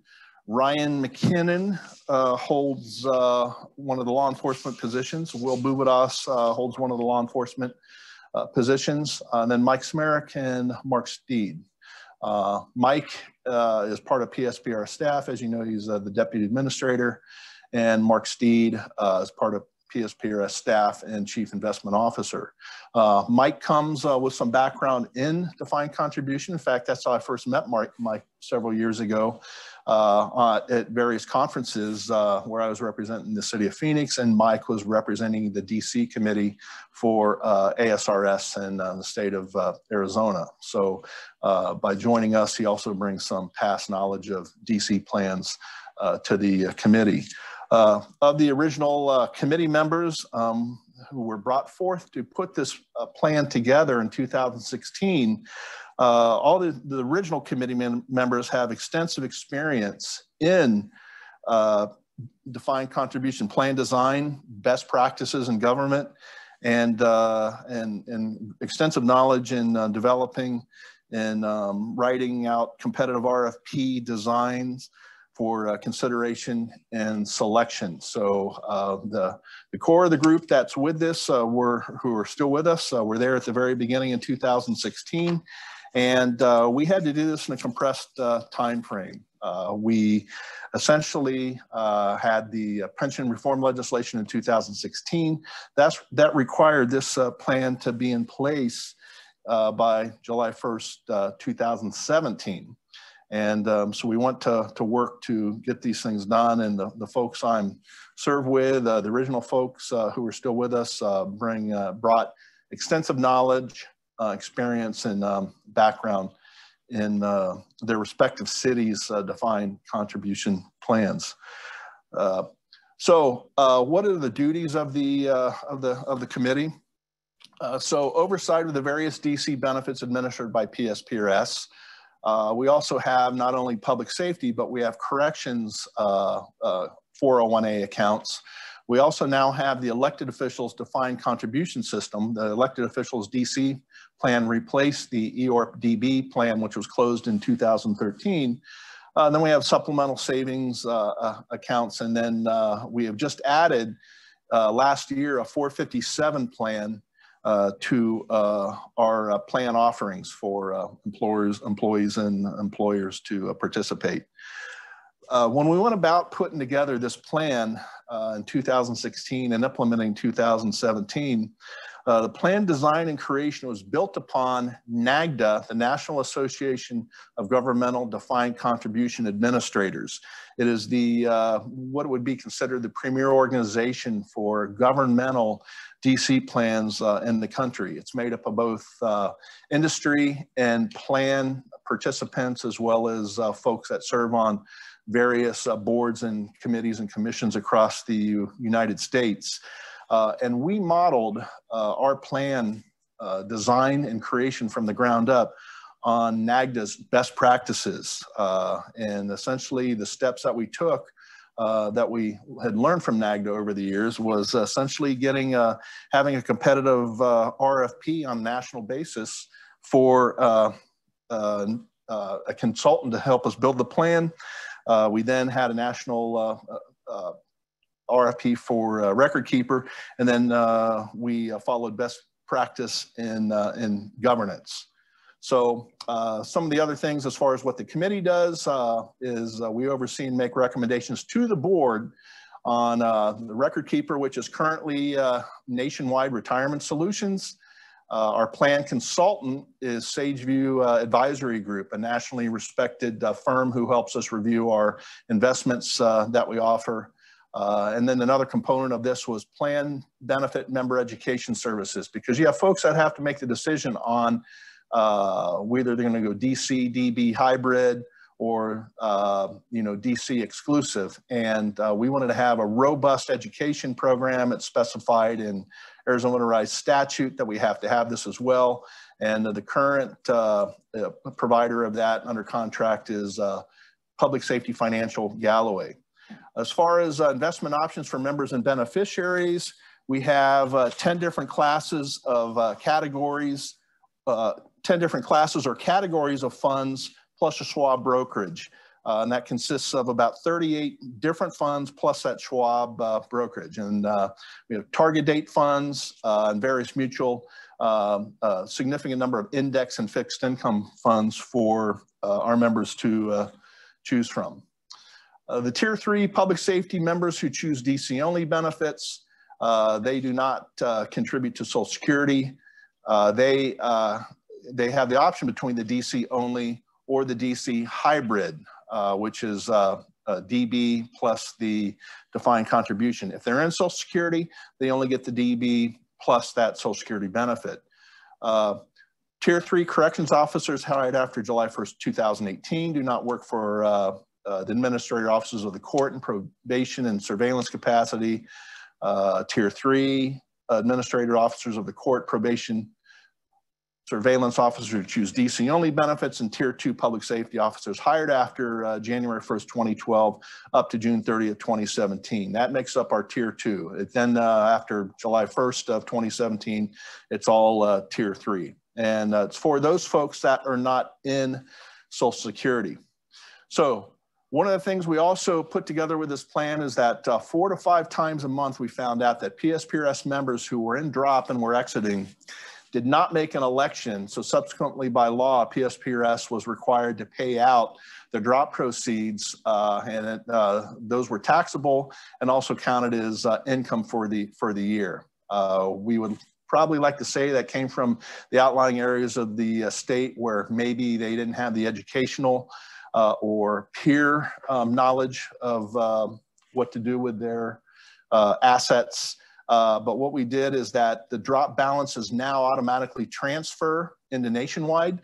They're available the first week of the next month after their retirement date is effective. So about 1 month and 1 week is when their rollovers are available, and it defaults into the guaranteed interest account, which we have locked in at a 2.75% rate until 2022. Also, another provision is that if you're in an employer plan, you can transfer your assets after retirement into the PSPRS managed plan. The only requirement is to be a PSPRS plan member. Okay, some of the other provisions who are within the DC plan, the elected officials defined contribution system. This was established for both judicial and elected officials who were hired after January or elected after January 2014, as the EORP DB plan closed by legislative action in December of 2013. Another provision that exists is the supplemental savings plan and investments. That's also open to members for additional personal retirement savings. And I mentioned we recently created the 457 plan in addition to our 401A plan. And this was in response to a number of plans across the state that didn't have good governance, had high fees, and really didn't have the mechanism to put competitive plans in place. We have a large fire district that sent us a report not long ago that our plan to replace their 457 plans saved them substantial dollars by opening it up to them. So that's just one feather that we're proud to report in this. Okay, here's some of the assets at this point. Currently, the plan has a total balance of well over $300 million.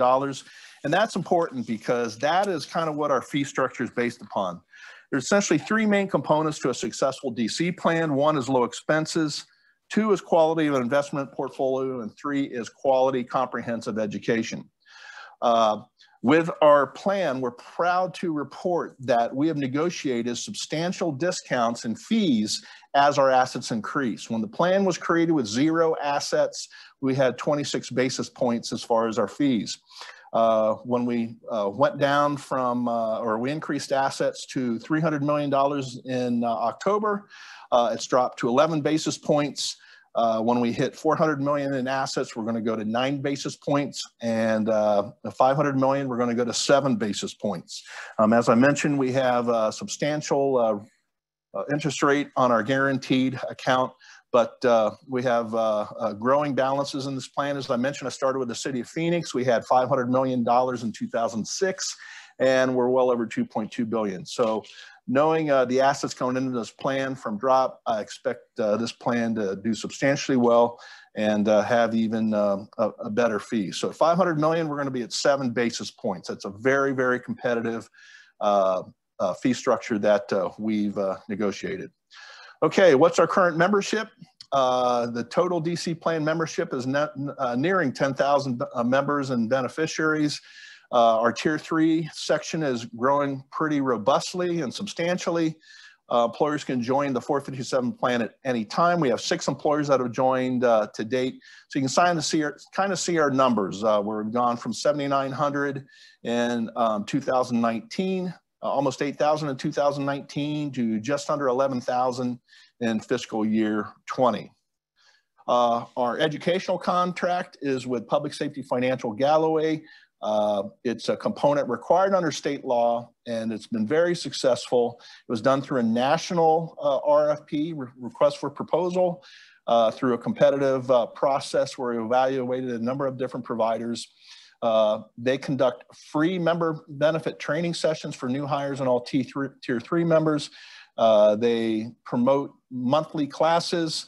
And one of the key things I want to also emphasize that we, PSPRS, the Board of Trustees, and the organization does not endorse any asset management companies to its membership.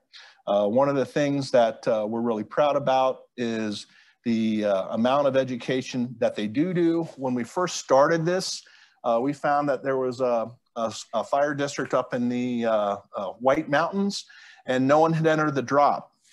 We asked why, and they said they were told that they had two choices. They could either get their drop account or the defined benefit pension payout, which is completely wrong. So one of the things that we've been able to accomplish is this entire educational process, and make both participants as well as employers aware of the comprehensive benefit structure of PSPRS. So that's pretty much it in an overview. So I'd like to ask if there's any questions at this point that might want to be covered. Trustee Moore, we have one question. If an employee enrolls in the DC plan, can they contribute to Social Security? The question is if the employer enrolls in the DC plan, can they contribute to Social Security? The answer is it depends. If the employer has been in Social Security, then that employee is going to have a reduction in the amount the employer pays into the DC plan. If it's a straight DC plan, they're gonna, without Social Security, it's a 9% contribution by the employee, 9% by the employer. It would be reduced accordingly by the employer and the employee if they're in Social Security. The employer has to be a member contributing under Section 218 to Social Security. The majority of employers in the state are not in Social Security for public safety, but there is a minority that is, and that would reduce their employer and employee contribution as well. Thank you, Trustee Moore. We are going to take a 5-minute break and return with our programming. Good afternoon, everyone. My name is Jim Ameduri. I'm a member of the PSPRS board, and I serve on the Operations and Governance Committee, the Investment Committee, and the Audit Committee. The focus of the conversation today is really going to be centered around, for the next 10 or 15 minutes here, on the Operations and Governance Committee. The chairman of that committee was Don Smith, who is retiring after working on the board for, I think, the better part of 4 or 5 years. If we can move on to the next slide. Thank you. So just a little bit about my background. I joined the board, I think it's about 2 years ago. I was asked to come onto the board because of my investment and business background. I started on Wall Street in the late 80s, so been very comfortable and familiar with global capital markets. So everything from stocks and bonds to commodities to real estate to PE and venture capital. So initially, that was the reason I was brought onto the board, was to kind of serve on that committee and work closely with the teams internally, including Mark Steed. Follow on to that was I joined the other 2 committees as well, which has been helpful in terms of kind of rounding out my knowledge of the system and how it works and how it best serves all of its memberships and stakeholders. My background is largely finance and operations. I've run companies on 3 continents, and so to me, P&Ls and balance sheets are things I'm very comfortable with. Next slide. PSPRS board, as you have heard from Scott McCarty and some of the others talks today, we've really set up in 5 committees. Operations and Governance Committee is one of those ones that's really central to an organization in terms of how it runs and if it works well. Next slide. There's 4 of us that serve on the committee currently. Don is retiring, and so I'm sure one of the new trustees that's coming in will probably join Brian Moore and myself and Chris Hemmon on the committee. Next slide. what's the purpose? So understanding what a committee does and how it meshes into the board and how it interfaces with the management team. This committee's focus is largely on strategic planning, agency budgeting, governance, accounting and actuarial practices, and we're kind of the step before it goes to the full board in terms of looking at all those pieces to see where things are at, where there's additional resource needed, and then measuring that. So essentially a dashboard of how are things working and how is our governance manual, which governs the overall organization, interfacing? Are there areas that need to be shored up on that? That's one of the initiatives we're working on currently, is really looking at that governance manual, which is 80 some pages, is way too long. So we're in the process of making that document easier and more user-friendly. Next slide. Current budget. Obviously, that's one of the things that we'll focus in on, important to all of the stakeholders, both the members and all of the municipalities that are part of the system. We looked at that real hard over the last year, and we looked to see where we had shortcomings. And in some of those areas where we obviously, Mike Townsend has built out the team, is obviously on the accounting side with Mike Smerick, and also with John. Our call center, same thing, just looking at how are we, what's the feedback loop from our customers, right? When they call in and they get a question answered, are we getting those questions answered right 10% of the time or 90% of the time? You have to have a feedback loop so you can see that you're meeting the needs of those members accurately the first time they call. IT and systems, I'll talk a little bit more about that as we go down. Obviously, network security, tremendously important. One of the areas that when I came onto the board that we originally looked at, that we found needed additional work. And Mike, another Mike Ajami has been focused in on that. Member services, and then software development. Next slide.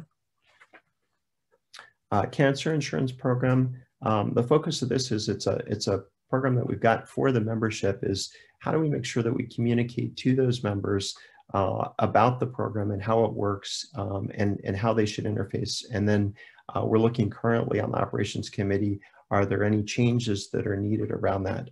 Brian Moore, because of his depth of knowledge, has been tremendously helpful in that, in terms of looking at how best to interface with those members, and making sure Operations and Governance Committee looks at it to make sure it's actuarially sound. So before we propose any changes, we want to make sure that there's money to pay for those changes, and that all stakeholders are aware of what that impact will be over the coming months and years.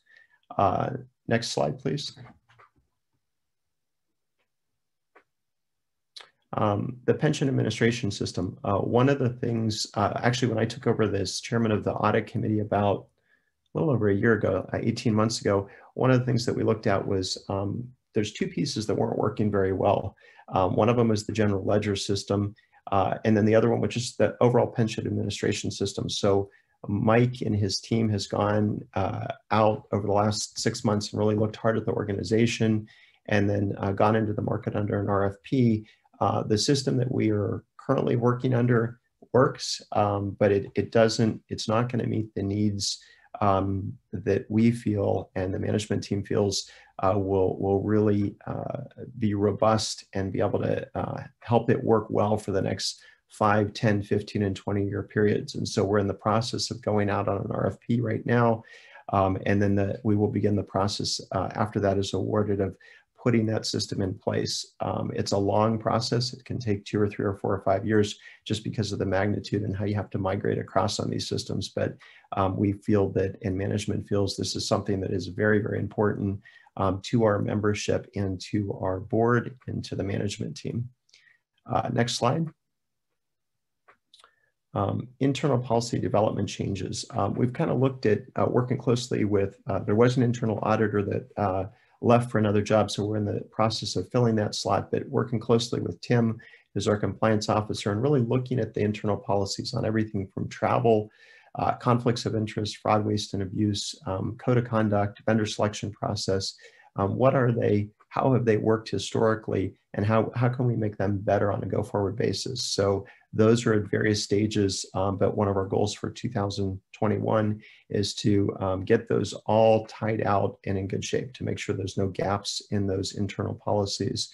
And then obviously our internal and external auditors are critical to making sure that those policies, just because you write it doesn't mean it's followed. That feedback loop, again, is important that we build into the process. Wage index, same thing, looking at where those are established in terms of some of the things that Scott McCarty touched on. Next slide. And as I'm going through this, if any of the stakeholders on the call have questions, feel free to send those into Christian or others, and glad to answer any of those, but I'll keep moving through it unless there's questions at this point. Again, 2020, where are we going to focus in as a committee? Policy development and approval, we're going to tighten that up. We're going to shorten it up and make it more readable and understandable. Obviously, the 2022 budget, the pension administration system, we think will be very helpful on a go-forward basis. And then really looking at the legislative proposals, what do we see coming up that's important to the health of the system that we need to plan for on a go-forward basis. Next slide, please. Questions and comments. Again, operations and governance, the structure of the board is we've got it right now. We've got 5, I would tell you, high-functioning committees that do a lot of the heavy lifting, working closely with the stakeholders.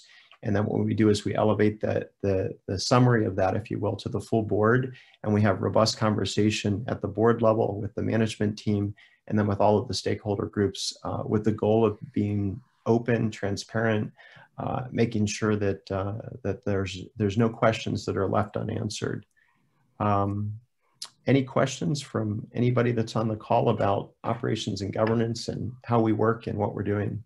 Yes, Trustee Ameduri, we have a question about the increasing staff numbers at PSPRS. Could you please go over how the Operations Committee evaluates? So normally I'd tell a joke, but it's a little bit harder on Zoom, so I won't tell any jokes about operations and governance, but sure, nobody has a question. We covered a bit of ground there.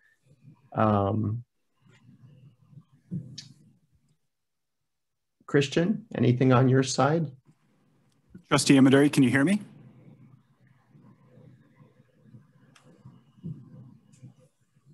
Okay, well, I appreciate everybody's time today. I would encourage anyone on this call to reach out to either myself or anybody else on the committee if you have specific questions at any point in time, whether you're wherever you're at as a stakeholder, right? Whether you're with towns and cities or whether you're a member, I'm available, Brian's available, Chris is available, as is the full board. We're here to serve you guys, the membership, and all of the stakeholders in the community, cities, towns, taxpayers, the whole ecosystem. We really believe has to be healthy long-term for it to be a win-win situation. And that's what we're working hard to accomplish. Thank you for your time today. From our break, we will be hearing from Trustee Jim Ameduri again, who's going to give a update on the operations of the PSPRS Audit Committee. Trustee Ameduri, go right ahead. Great, thanks, Christian. To those of you that were not on the call 15 minutes ago, I'll go over my background just a little bit in case we have some new people joining in.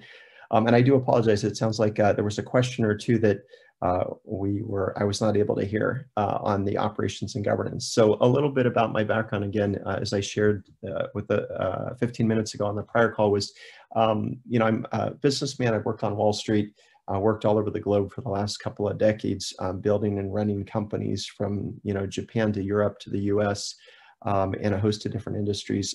But I really started out as on the money management side of the business back in the late 80s on Wall Street. And so very comfortable with stocks and bonds and real estate and private equity and venture capital. So originally I came on the board to really join the investment committee to help Mark Steed and his team just have another set of eyes on the portfolio, which is obviously critically important to how the system it does and will continue to do. And, you know, how do we turn that $10 billion into $20 or $30 billion? The second role that I had was I was asked to head up the audit committee, which I took over about, I think it's been about a year ago, give or take. Again, because of my financial background, very comfortable with P&Ls and balance sheets. I do very complex Chapter 11 bankruptcy restructures on occasion as well when I'm not running companies. So looking at an audit from a perspective of what are the systems, what's in place, and how does that interface to make sure that all stakeholders that look at the CAFR or any of the other reports we put out are sound, and how the actuarial assumptions are sound. Let's go to the next slide. Board committee, Scott covered this. The structure, I think, works extremely well. We've got 9 trustees, and then we've got individual committees that focus in on relevant parts of the organization. Obviously, audit committees focused real hard on the financials and controls to make sure things are the way they are supposed to be. Next slide. One of the things that's interesting about audit committees is one of the things that you try and design into a system is redundancy, right? What you don't want is you don't want a situation where there's a problem and it doesn't have a way to surface and it doesn't come to light. And so obviously there's the direct lines and then there's the dotted lines.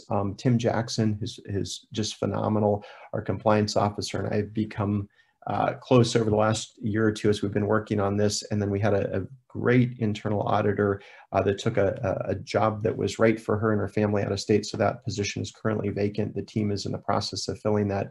But those 2 positions are critical to us as a committee, but us as a board as well. You've got to have a way in which individuals that are day-to-day in the organization, unlike board members, which come in, once a month, once a quarter, get that feedback loop in terms of is the governance manual being followed, or the policies and procedures being followed in terms of controls. We've got, I would argue that Mike Townsend, who came in last December, so hard to believe it's only been a year, has done a great job of building out a team underneath him for the success, including Mike Smerick, John Mormon, Mike Adjemi, just the full team of people. I will tell you, as a audit type person, I would put our financial team and our accounting team and our systems team up against any group in the United States, any other pension group, or even for that matter, a Fortune 500 company. Extremely careful, well-run, knowledgeable, straightforward people. So I think as stakeholders, you should feel comfortable and confident that the reporting that you're getting and the feedback you're getting from the committee, from the board, and from the management team is accurate. Next slide.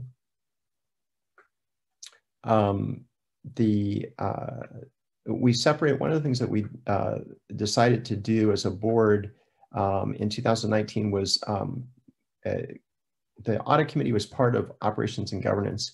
And quite frankly, it didn't work well. Normally you would have those functions separated. And so the decision was made in 2019 when I took over the committee to separate those 2 out.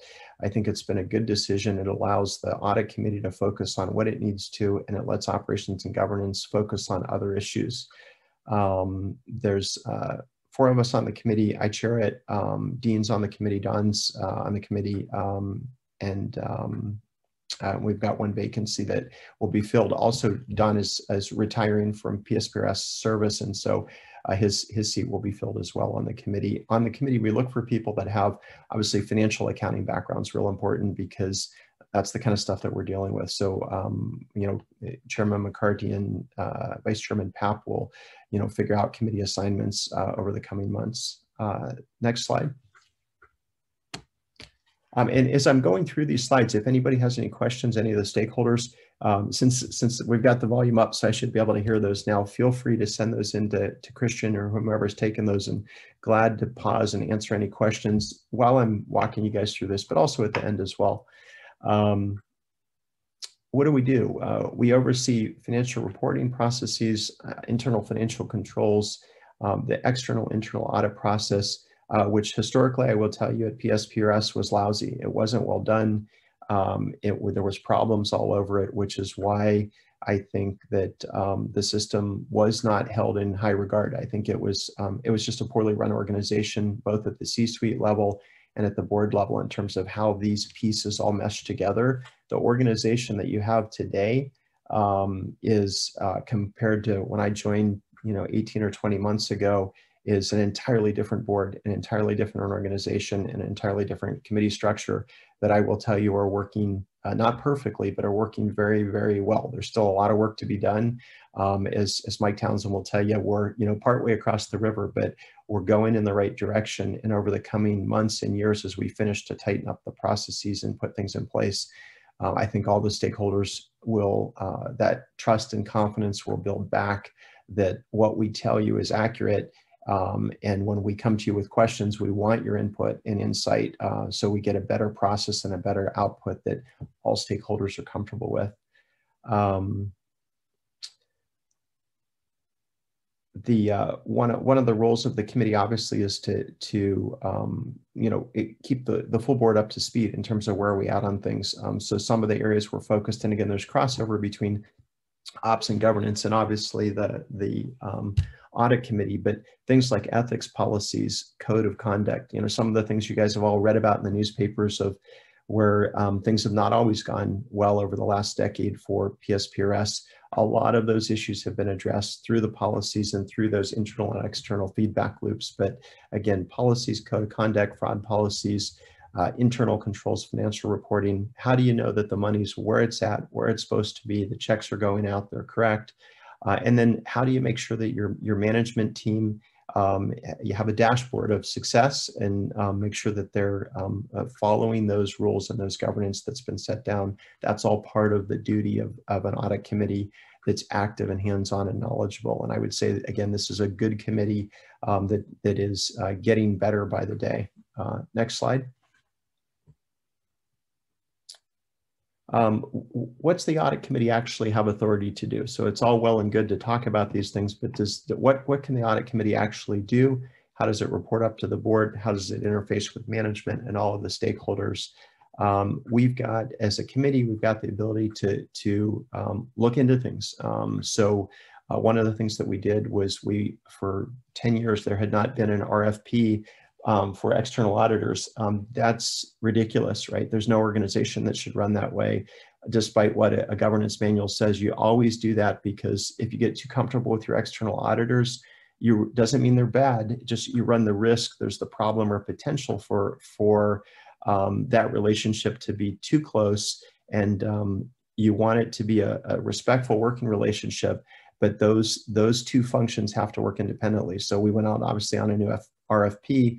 We hired Clifton Larson, who came in and did a lot of forensic accounting for us and really got under a lot of the reasons why there were failures on the general ledger, on the feedback loops, and a lot of the systems that, quite frankly, when Epic 1 and Epic 2 transitioned, just weren't there. And so we literally dropped GL support. And so the feedback loop to the board and the feedback loop that was going to the management committee just didn't exist. It wasn't there. And so a lot of the rebuild that Mike's and John have done over this last year is really getting all of that put back together. We introduced a new GL module and new software in July, and there's still work to be done, but we've got a lot better feedback.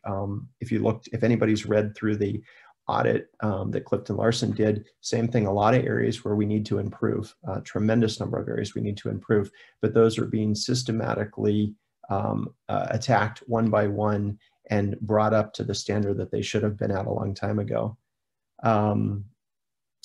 Feedback, I mean, I talk on a monthly basis. I would talk with the prior internal auditor one-on-one, right? She would talk to the committee, I would talk to her one-on-one. I would give John a call, I would give Mike a call, and trying to make sure that that feedback loop was working. It's working much, much better than it was a year ago. And again, we've still got some room to go, but the committee and the board are satisfied that that feedback loop is now working well. Outside general counsel, we hired to come in, Kevin O'Malley and his team. Also a very critical part of the audit committee is making sure you've got outside independent legal counsel, so when specific questions come up, they're answered by that fiduciary counsel. And Kevin and Terry have just done a tremendous job for us over this past year in guiding us and helping us as we work through some of the legal ramifications as we build a better mousetrap. Next slide. recommended full audit of PSPRS financial reports following the CAFR. We're looking through the bullet point issues that you see here. Again, most of the stakeholders, I think, are well aware of what these issues are. And Clifton Larson was critical in that process with us, bringing their skill set in, their pension group that specializes in pension, which is what you want, obviously, when you're a pension fund, but very, very helpful. The team that's worked with the internal management team, and then obviously us as the audit committee. They're looking at additional hiring and staffing in the accounting function to continue to build that team out. But I will tell you again, I'd put that team up against any team in the United States today. That's how deep that bench has become under Mike's leadership over this last year. We recommended to the board a new general ledger. Obviously, that was put in place because the old general ledger didn't work. When Epic 1 and Epic 2 unplugged, there was a gap, and that gap was not filled, and that gap is now filled. Next slide.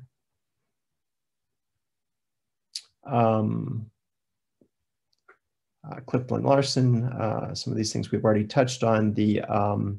John Mormon's phenomenal, our CFO. If you haven't met him, make sure you, next time, we're all distanced, but stop in and say hi to him. That sharp guy, knows his stuff, has done a great job, again, building that bench out below him of quality people. Clark's joined our team. Again, just top flight people that are now running the financial side of this organization, which was something that was missing when I joined this board 2 years ago. It just was not there. The completion of the CAFR, we got it done by mid-December. We're supposed to have it done by December 1st. We're working hard on that. There was a lot of work to be done, but we'll get it done. We'll get it done by December 1st, hopefully this year, to meet that target date. Internal controls, a lot of this is all about segregation of duties. You have to make sure that you not only look at what the audit findings are, but you actually come up with a plan. I in the audit committee, we're working closely with the prior internal auditor, and we rank ordered about 50 items, right? And pick the first 10 to work down the list, but you've got to make them a priority. You've got to follow through and make sure that loop is in place, which it is. Next slide, please. The audit plan was approved in September 2020 for fiscal 2021. The bullet point 2 is that was what we were doing with the internal auditor, is really looking at what are the targeted areas, right? Where do we have weakness?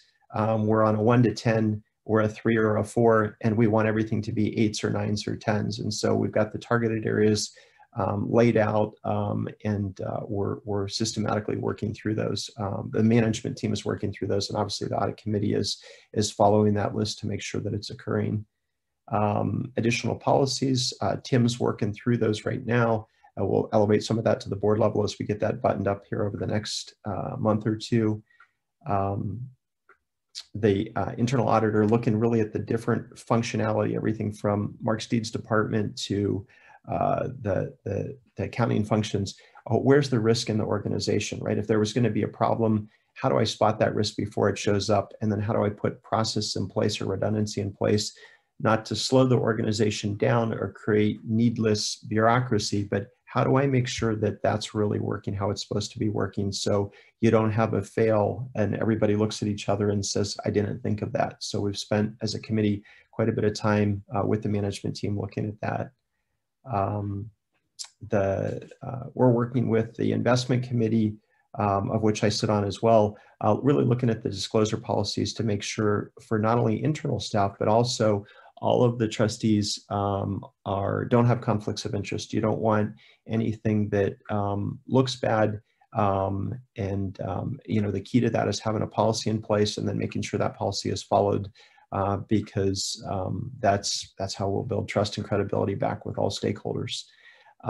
Next slide.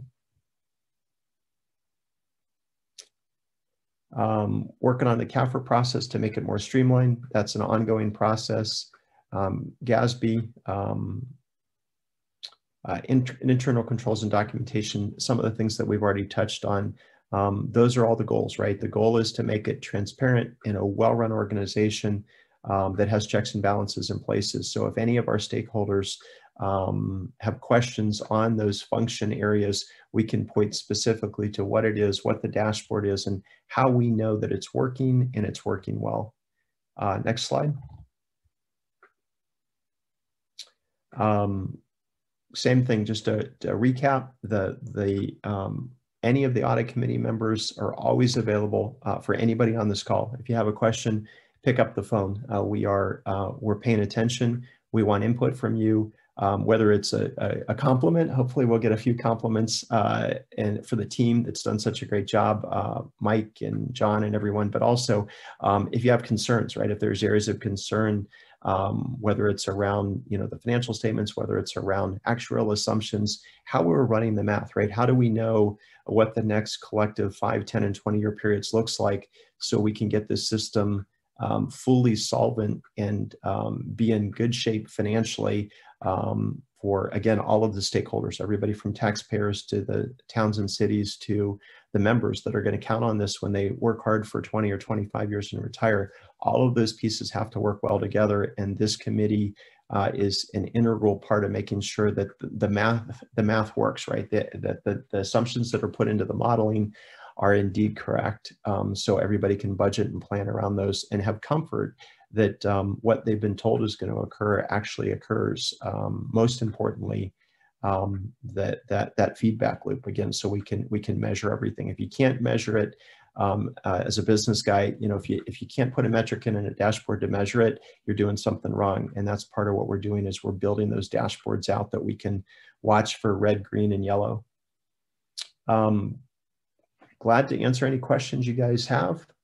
Christian, do we have any questions? Trustee Ameduri, we do not have any questions on the line, but we'll give it, say, 20 to 30 seconds here to see if any questions come in. And if they don't, we're going to break for our 20-minute break and return at noon for actuarial Brad Heinrichs discussion. Great. Again, thank you everybody for taking the time out of your busy schedules to come and let us as trustees. We're proud and honored to be able to serve this board. Arizona has been my home for 30 years. My wife's 4th generation. I moved out here from Ohio in 1988, which is hard to believe, and we've raised our 3 children here. I love this state and our first responders and everybody that's part of the system. I am thankful for every day. And so again, reach out to any of us, get to know us as people. We would be more than glad to chat with you and spend time with you. Hopefully this is all good to go. Christian, please chime in if you're not seeing my screen or seeing me. I am Brad Heinrichs. I'm the president of Foster & Foster. We're PSPRS's actuary.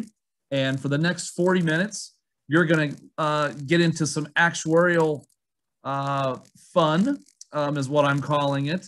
It's sort of an oxymoron type phrase. But I will, my goal here today is really to just kind of update you on what's been going on in the last 12 months within PSPRS and talk a little bit about some of the improvements that we think that we've made along the way, and then open it up to questions, because I'm sure you have burning questions for the actuary. So let me just get started here. I can figure out how to turn the page. All right. So in the last 12 months or so, I've listed some of PSPRS board's strategic initiatives. First, I'll say that while this certainly doesn't include all of them, these are just ones that I felt like had at least to some level an actuarial input or involvement. But one thing I think that any board member would tell you is that they have really gone to great lengths over the last 12 months to really encourage involvement from all stakeholders, whether that be from an advisory board standpoint or in some of the tools that we've put together. Really been trying to involve each of you in what they are doing, what they're thinking, and getting feedback. At least that's been their effort, I believe. Secondly, and we're going to talk a little bit more about each one of these, improving intergenerational equities within the plan and how it's funded, how the plan is funded. And the concept of intergenerational equity is one that I think all public pension plans really have to tackle. And it has to do with charging the same generation of taxpayers a fee for the pensions that are being accrued and earned during their generation, and not kicking the can to future generations of taxpayers to cover the bill. And so the board has spent quite a bit of time with me and talking amongst themselves and others about how to do this better.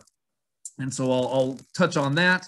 The next one, and this is something that I think maybe Harry might be getting into a little bit more even after my talk, and that is relooking at the asset allocation to take some advantages of our current cash flow environment.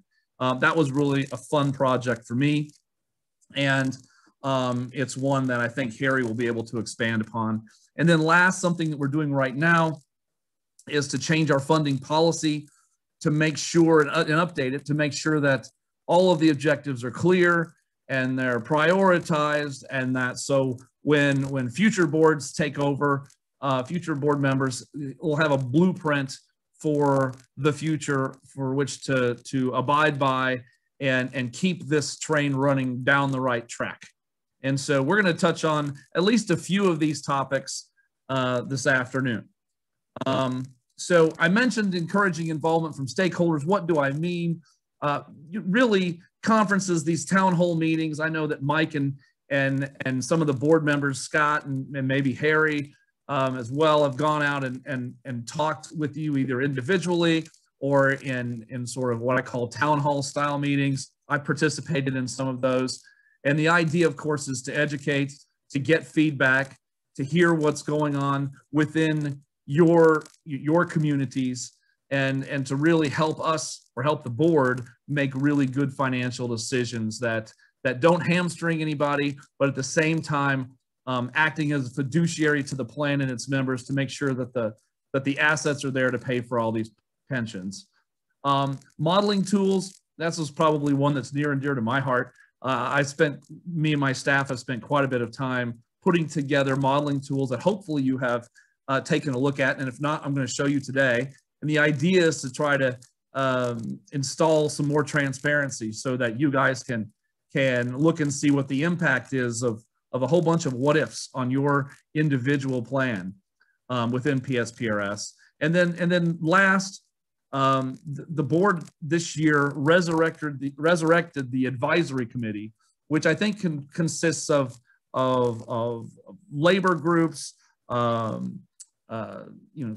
League of Cities and Towns and special districts. And really it's a committee that has stakeholders from all different areas.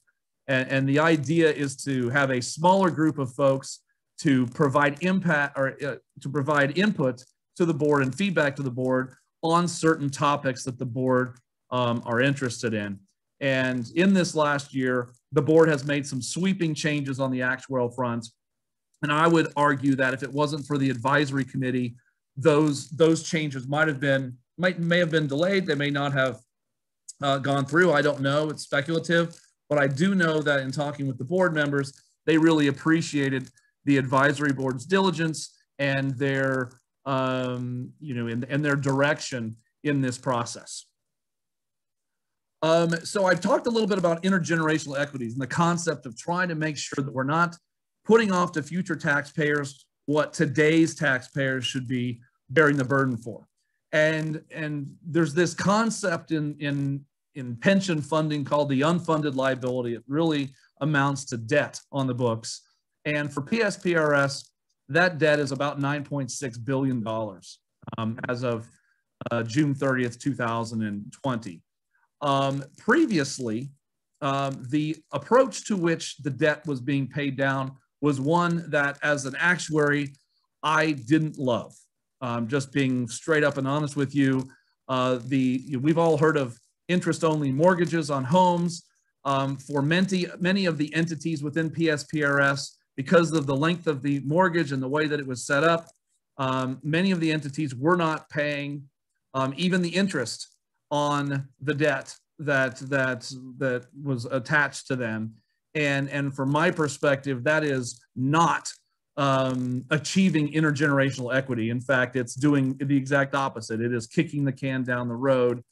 And frankly, I think in talking with the board, a lot of the board members didn't really understand a lot of the mechanics of the pension funding. And so we spent quite a bit of time really going over that. And once the board understood, the advisory board understood, they felt that it was necessary to make some changes to the manner in which we pay off our debt. Essentially, the way that the debt was being paid off was in an approach that the first payment starts extremely low, way less than the interest incurred on the debt, but the payment itself grows at 3.5% a year. And as it grows at 3.5% a year, the idea is that payroll will grow at 3.5% a year. And if it does, then the payment when expressed as a percentage of payroll will be the same. And so the concept was, oh, hey, if payroll grows at 3.5% a year, we can just have a level payment as a percentage of payroll to pay off the debt. Well, that works just fine as long as payroll is growing at 3.5% a year. And by the way, when I say payroll, I don't mean just regular salary increases. I mean the payroll of the entire department. So when you have someone retire making $100,000 and then they're replaced by someone making $40,000, your payroll just went down $60,000. So understanding that 3.5% payroll growth on a year-to-year basis, that's pretty substantial. And it requires a lot of new people every year and a growing population.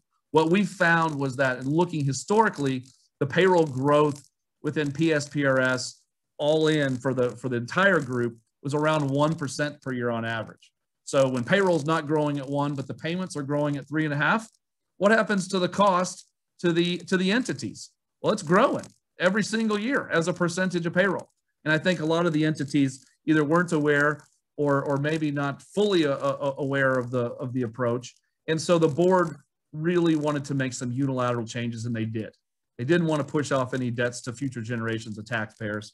With the blessing and the direction of the advisory committee, the board voted to gradually decrease this payroll growth rate in each plan, pay more of the debt off on an annual basis, paying principal on the debt, and eliminate this thing I call negative amortization, which really means that if we're not paying the interest off, then the debt's growing.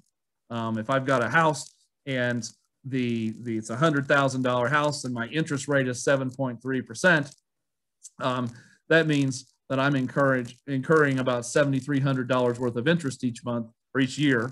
If I'm only making a $3,000 or $4,000 payment, you and I both know that now the next year I owe more on the house than I did before because the interest is growing on the debt faster than I'm paying it off. And so the board has made changes to eliminate this gradually and accelerate our payments on the debt. All in, how big of a deal is this? Over time, for all three plans, PSPRS, Corp, and EORP, these changes that the board made are going to save between $1.1 and $1.4 billion. It's not very often that you get to save $1 billion. I tried to renegotiate my contract to get a piece of this. They said, no, I understand it, I guess. I'm teasing. But in any event, saving over $1 billion was really, really cool. And it was exciting and neat for me to be a part of that process. And so that was a really big deal and a landmark decision that the board made. The next thing that the board looked at, and this is something that if you read about pensions, the first thing you'll read about is probably the unfunded liability. The second thing will be, and what it is. The next thing will be this concept of an assumed rate of return. When we have pensions, we've got these pension promises that as the actuary, we try to figure out what those are going to be in the future. Well, in order to determine what the contribution requirements need to be, we need to figure out, based upon our current asset pool, how much money we need to contribute to that asset pool over time to be able to pay for all these benefits. Well, in order to do that, we need to figure out what sort of return we anticipate to earn on that asset pool. Well, currently, the assumption is and has been for a little bit anyway, 7.3%. And if you were to ask most people out there without any sort of pension background, and maybe even some that do have a pension background, they'll tell you 7.3% is just hogwash. What are these people thinking? That is unattainable, ridiculous. And so what the board said was, because we read about this assumption, and it's certainly a hot button in the world of pension funding, they said, Brad, what do you think about this 7.3? I said, well, let's analyze it. And what I would first suggest, and this is where we get into the intergenerational equity. The first thing I suggested was 7.3. Chances are we're not going to be right. We're not going to earn 7.3% every single year. We're just not. The markets are volatile. There'll be good years, there'll be bad years. Over time, 7.3% seems reasonable. It may be high, may be low. But what the board did, and I suggested that they highly recommended that they do so, they've made it so that whether we're right or wrong, or way right or way wrong, what they've done is that they've installed what I would call safeguards, such that when we don't meet the 7.3%, we're going to be making up that difference over a reasonable period of time. We're not going to kick it 25 or 30 years down the road and ask a future generation of taxpayers to cover it, to cover any shortfalls. And so the idea is that any future surpluses or shortfalls will ultimately be amortized over a 15-year period. So over 15 years, we're gonna make up that difference. And that's the ultimate objective here. So whether we're right or wrong, we're gonna make sure that we at least cover our bases, either in terms of a credit or a shortfall over a reasonable period of time. But just that aside, we still need to feel really good about our 7.3%, because we want to assume what we expect is our best estimate of future experience. So how do we do that? What I suggested was that in order to really get to an appropriate assumed rate of return, the first thing you have to understand are your cash flows. Okay. Once you understand your cash flows, then you can determine how you want to invest your money. Once you figured out how you want to invest your money and you know what your asset allocation is going to be, only then can you determine whether your 7.3% is the right number. And so that's really the process that we went through. And so what we did was we said, okay, let's look at cash flow projections for the next 25 years. Okay, when I say cash flow projections, we project out the contributions, we project out the benefits, and we project out all the expenses that we expect to pay. And the difference between our contributions, our benefits, and our expenses will tell us kind of what our cash flow needs are. Okay, what we found is that at least for the next 10 plus years, could be as many as 15 years or so, that our contributions are going to be bigger than our benefits and expenses. So we're going to be cash flow positive. What does that really mean? What that means is our current assets that we have in the account right now aren't going to be needed for quite a long time. All right. And so you say, well, what difference does that make, Brad? And I said, well, what I would argue that what difference that makes is that tells you that you can invest differently than if our cash flows are highly negative over the short, medium, and long term. If I've got to make a whole bunch of payments from our asset pool on a monthly basis, then I'm not able to invest in long-term performing assets. One of the things, the chart I have on this slide number 6 was one that I find interesting, because it's basically answering the question, well, should you invest in stocks or bonds? Okay, and it's a generic question, but it's really answering the question, how long or how often do long-term bonds beat stocks? So, what this really says is that if I was to find any 40-year period, okay, looking at the bottom, there's really only a 0.3% chance, looking historically, going back to 1926, that over a 40-year period, bonds outperform the equity markets.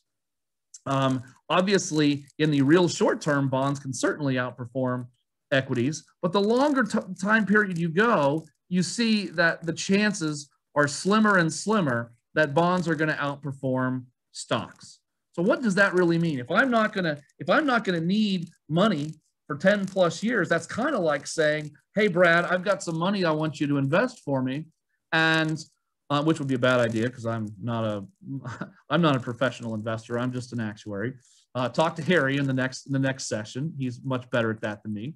But in any event, what I would tell you though is, and I think I would be right, is that if you're not going to need your money for a good period of time, then you can take on a little bit more risk. And what I mean by a little bit more risk is that you can invest in some performing assets that we anticipate are going to generate a better return over the long term, okay, because that's what we have long term, versus something that might be more short term and conservative, okay? So this was sort of an epiphany that we had as a board to say, wow, we're kind of in a unique situation here that our cash flows are very positive. So the board enlisted the investment committee to take a look at different portfolios to say, okay, you know, if we were to, we've got our current portfolio here where we're expecting to earn around 7.3, a little bit more than that. And it has a standard deviation of 12.9%. Standard deviation is just really a fancy term for how volatile the returns are relative to our expectation. And they said, well, Brad, if we were to invest in assets that we think are going to perform a little bit better over the long term, but along with that comes a higher standard deviation, more volatility, the question is that better for us or not? And that's really what we tried to analyze here.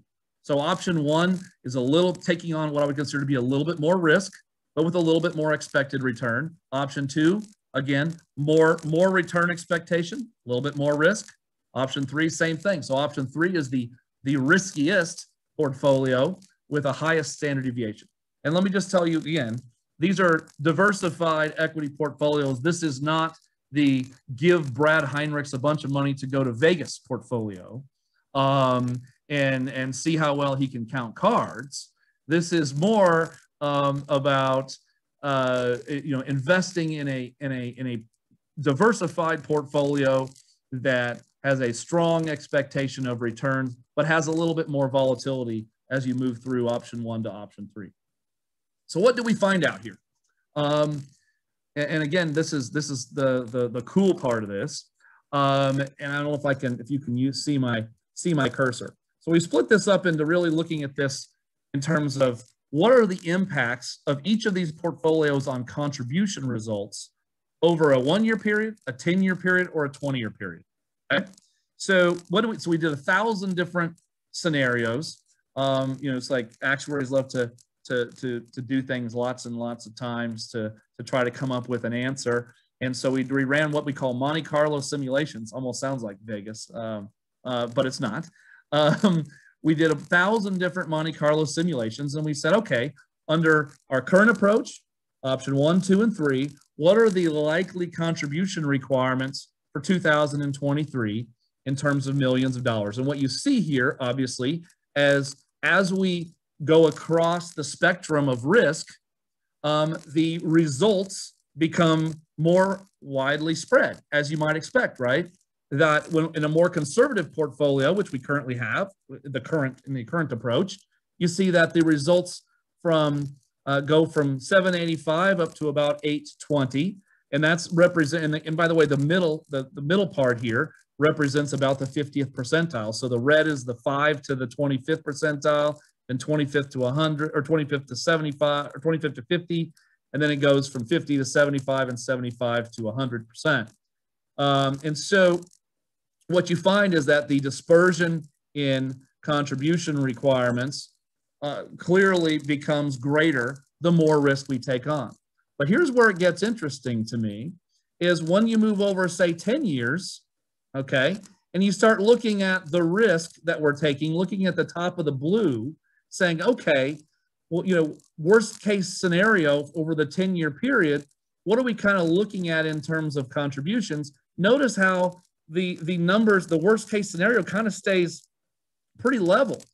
But look what on the better case scenario, notice how the contribution requirements, as we move along, really have the opportunity to be smaller.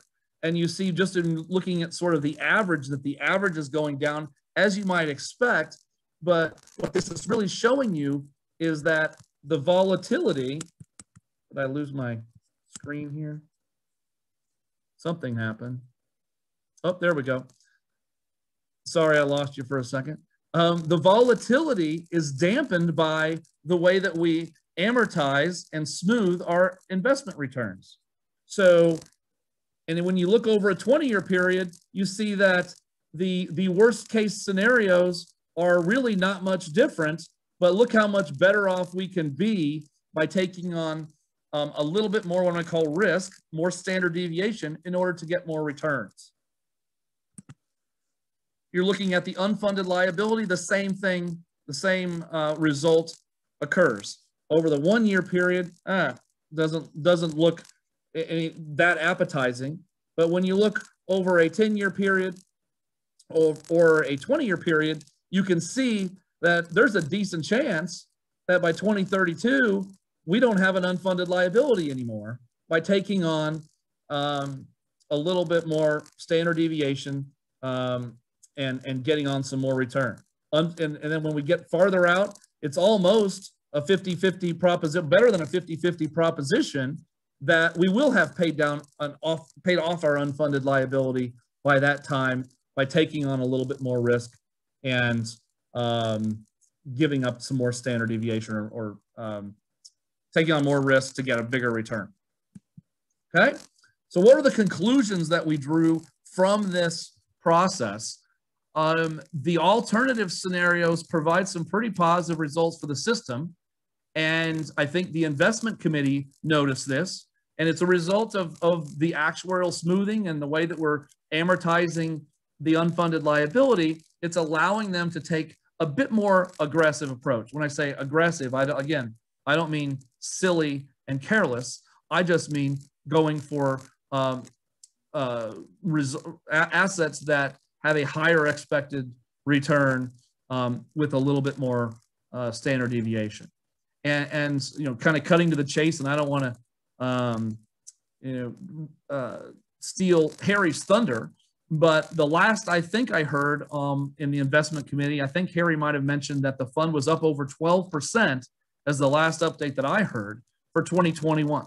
So they've made some changes to their asset allocation into their portfolio, and they are and you are paying are receiving the benefits from those changes. And again, I think Harry will probably get into more of that in his session, which follows mine. But from an actuarial perspective, my point was to let you know that their decisions made sense, and they were grounded in mathematics and not just hey, let's just take on more risk and sounds like a good idea. It also shows that our 7.3 based upon the allocation that they've settled on is over the long term, we believe to be very conservative and not overly aggressive. And again, one thing that you should keep in mind is that 7.3% assumed rate of return is not necessarily the return that we expect to earn this year or even next year. That assumption represents the return we expect to earn until the last member of this plan dies. So this is a probably 75, 80-year number. This is because there's probably 20-year-olds in this plan. So this is not a 5-year number or even a 10-year number. This is we're looking way out into the horizon here. Okay. So you might say to yourself, all right, Brad.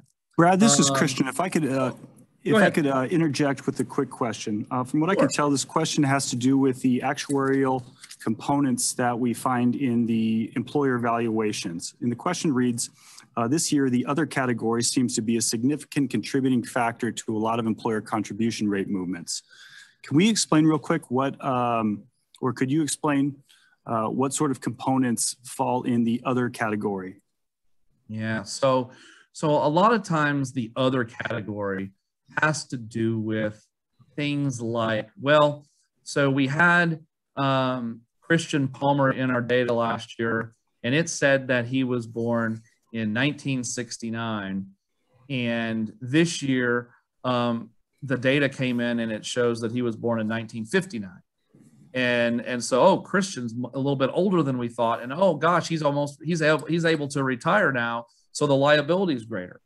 It could be, it's usually data related. Let me kind of take a step back. The PSPRS staff really underwent a huge overhaul this year when it comes to the approach and process for which they're giving us data. I think in the past, there were a lot of manual entries. There was a lot of the data that was provided to us was in a manual format. And I think that the PSPRS staff did a really good job this year of cleaning up some data issues and automating things. So hopefully in the future, you're not going to see a lot of other category types of numbers.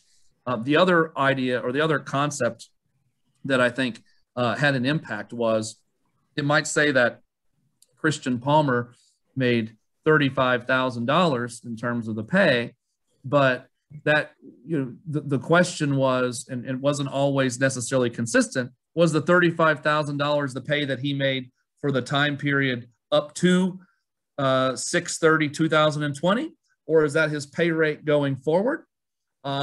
Which is it? And I think there were some inconsistencies there that needed to be ironed out. And so I think a lot of the other category items were really cleaning up data issues in general. And I'd be happy to, whoever asked the question, I'm happy to give more specific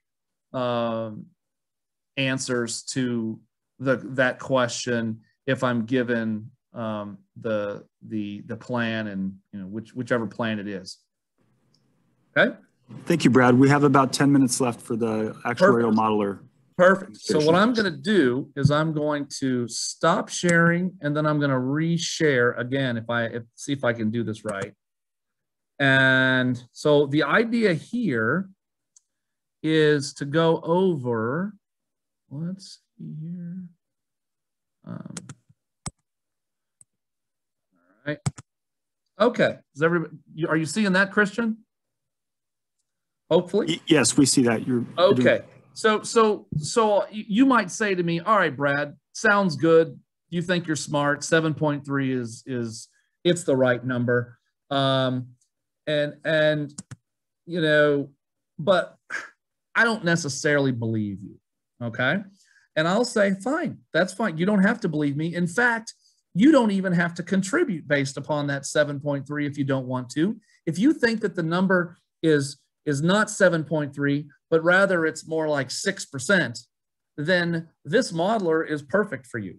What this modeler can do is you can go in here and say, okay, if we changed our assumed rate of return to 6%, well, let's try it again. Oh, it said 600. 6.0%. Oops. All right.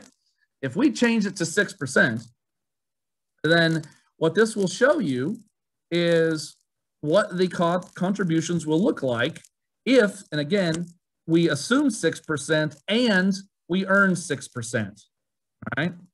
And so if you look down here, you'll see, oh, if we contribute based on 6%, look, the costs are much higher than what we were originally projecting.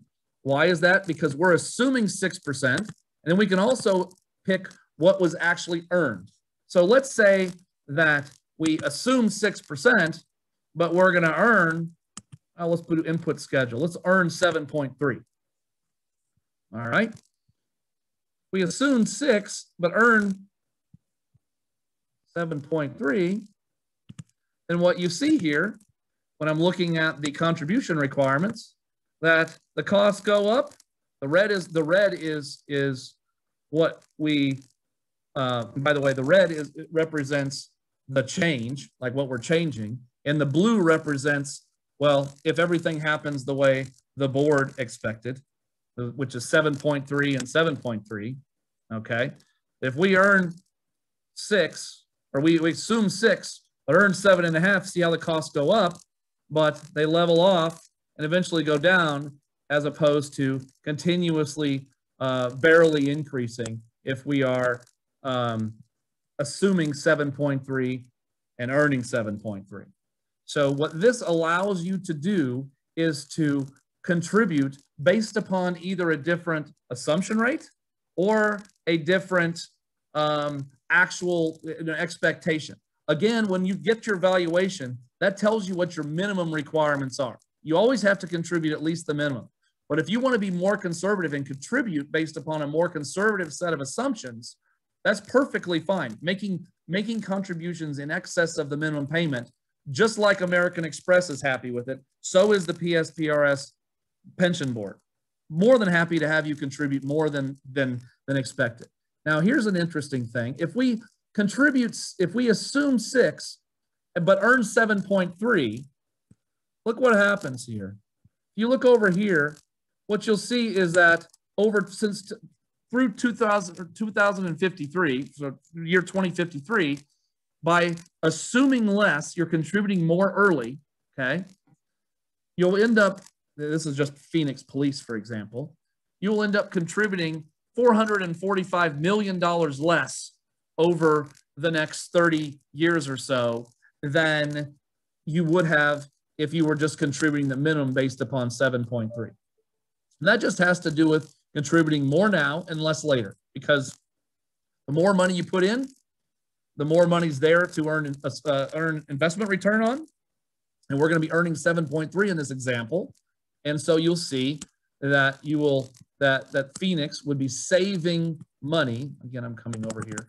Phoenix will be saving money to the tune of almost $500 million over the next 30 years by doing something like that.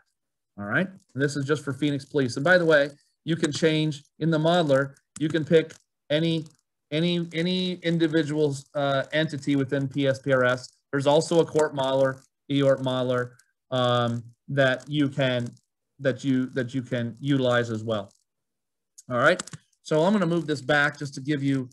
So I'm going to assume that we earn the 7.3, and now you say, okay. I know that the board is phasing in this concept of payroll growth. Let's say that we don't want to have the concept. Again, let's look at it here. And these are a lot of small numbers, so I apologize. But what you see here, and I'll just look at the current, if you look at the unfunded liability, what you see is that it's growing, okay, substantially until it starts to finally fall. And notice too that it takes until 2032 to have an unfunded liability that is less than what it is in 2020. Okay. And if I was to look and I added up the contributions that are being made, okay, even with the board's changes, and by the way, this was way worse before than what we're showing here, but this is about $2.6 billion in payments that are being made during this time period. So they're going to be making $2.6 billion in payments, and the unfunded liability just now became less than what it was. When I say just now, in 2032 is the first time that the unfunded liability is less than it was July 1, 2020. Okay, so let's say that you said, you know what, I don't like that idea. I want to be able to start paying off principal on my unfunded from day one. Okay, well then we're not going to have any payroll growth assumption. We're not going to have any negative amortization. We're going to make this 0%, and we're going to make it immediate. Okay, so what happens then? Well, you see the contributions go way up, but ultimately they're a lot less than they would have been otherwise.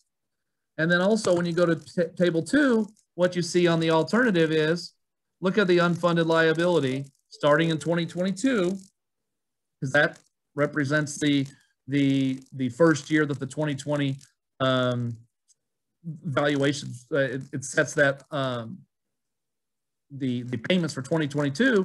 You see that starting here, that unfunded liability is dropping every single year. And so in 2032, where it would have otherwise been 2.1 billion, it's now 1.85 billion. And you see how it just goes, it really tails off. And ultimately, again, going up to here, you can see the ultimate results. By doing such a thing, Phoenix for Police would save $608 million over that time period by getting rid of the negative amortization immediately, paying principal from day one. Okay, now let's do one more thing, and then I'll open it up to more questions. I think I'm about to the end. Let's say Phoenix decides, you know what? I'm starting to understand this that by putting more money in now, it's really going to help us. You say, well, what if I put in a bill? What if I floated a pension obligation bond and put in $1 billion? Let's say I put in $1 billion. Okay. What does that do to the funding requirements? Oh, well, here we go. If I put in $1 billion into the Phoenix Police program, you'll see, okay, their funding requirements way higher, or the funding amount was way high, and then it's lower from that point forward. You say, well, what does that really do for us? When you come on over here, you can see that the $1 billion of extra contribution means that you're going to be contributing almost $1.4 billion less over time. So by making that, doing that pension obligation bond, from the pension plan standpoint, you're going to save about $380 million. Now the question is, how much are you going to be paying on the other end? The likelihood is that you're not going to come close to that. And so because the debts here are growing at 7.3, you're borrowing typically at a rate of 2 or 3%. The city ends up realizing an arbitrage. They'll be paying at 2 or 3, and they're earning 7.3. It really becomes a financially viable approach to paying down debt that I think a lot of entities are taking a look at now. So I know that I've gone to the end of my rope. I don't know if there's time for a question or two, but I will leave that up to Christian. Brad, we're going to have to move along to our next presentation in 5 minutes here. I do want to pass along a special message from Chairman Scott McCarty, who expresses his sincere gratitude that you found time to get off the Florida golf courses. And Mr. McCarty would like to add that he feels that you and your firm have been a tremendous contributing factor to the board's success and the future success of the system. With that, we will be introducing Mr. Harry Papp, the chairman. And what I may try to do is answer some of these other questions, Christian, that were posed by typing.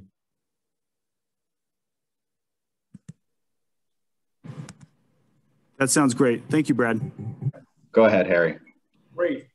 Well, good afternoon, everybody. I'm Harry Papp. I'm a trustee.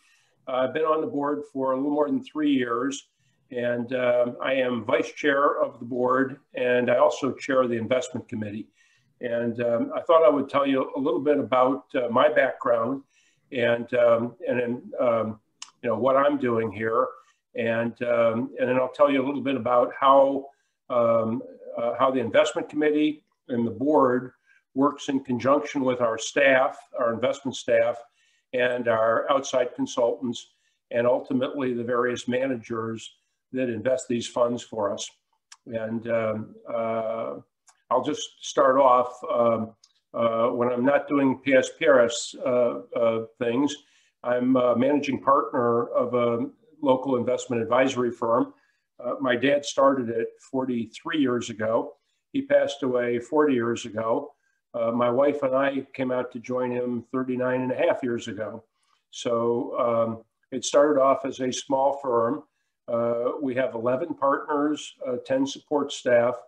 We have a little over $1 billion of money that we're managing primarily for wealthy individuals. And although we do have some number of retirement plans, endowments, and other types of investment assets. But it's a small private firm. We are very high touch. We're very we pay a lot of attention to the individual clients. So my background, I have a master's in business administration with a concentration in finance and accounting from the University of Chicago. I have an undergraduate degree in economics and chemistry at Brown. And in addition to PSPRS, I serve on the board of, I've been on the Blue Cross and Blue Shield of Arizona board for a little more than 20 years. I chair the finance committee there. I'm a former board chair of Blue Cross and Blue Shield. That's a wonderful company. We take care of almost 1.5 million Arizonans' healthcare. And we're technically a not-for-profit. We're not owned by shareholders, but it's a wonderful organization, and we do a terrific job for our customers. I help our chief investment officer and our chief financial officer look after $1 billion portfolio of reserves and investments. I'm also on the board of the Phoenix Zoo. That's really fun. You can hear about how to take care of an elephant or a Cory bustard. Not surprisingly, I serve on the finance committee there, and I've been board chair twice over the last 36 years that I've been out there. I'm on the Arizona State University Foundation board. I chair the audit committee currently, and previously I've been on the investment committee probably 22 years now. And we have a little over $1 billion in endowment out there. And I chaired that committee for 9 years, and I still serve on it. Arizona State Board of Investment. This looks after the state permanent fund. I think most of you know that when Arizona became a state, the federal government gave the state almost 10 million acres of land. And over the years, some of that's been sold off, and it's been put into an investment portfolio. And 5 of us on the Arizona State Board of Investment look after those funds and the investments with the staff. That fund has just gone over $7 billion, something like 89.3% of all of the distributions from that fund go to K through 12 schools. So it's an important fund. I've worked with now 4 treasurers, and we've had excellent investment results. So that's my background. I'm a chartered financial analyst, and so what I do during my day is I manage clients' portfolios, and I work with our research staff at our firm to identify things that we think are attractive to invest in. And then we take those attractive investments and we use those to build portfolios for our clients. So I'm looking at valuing companies, trying to determine if companies are overvalued, undervalued, or fairly valued. And then with that information, we build appropriate portfolios for our clients. Brad told you we were going to have some fun with actuarial sciences. So next up, I'm going to have Mark find the slide, but we're going to have some fun with finance right now. I'm going to show you a report about a company, and at the top of the page, I have scratched out the name of the company. We've removed the names to protect the innocent, and we've got some pretty small numbers here. I'm going to ask Mark if he can move his cursor over to the 3rd line down that shows the earnings per share. So earnings per share in 2012 were at this company, we'll call it Acme Enterprises. Maybe they're the ones that sold the Roadrunner, all those novelties that turned out to explode. In any event, in 2012, they earned $3.17 a share.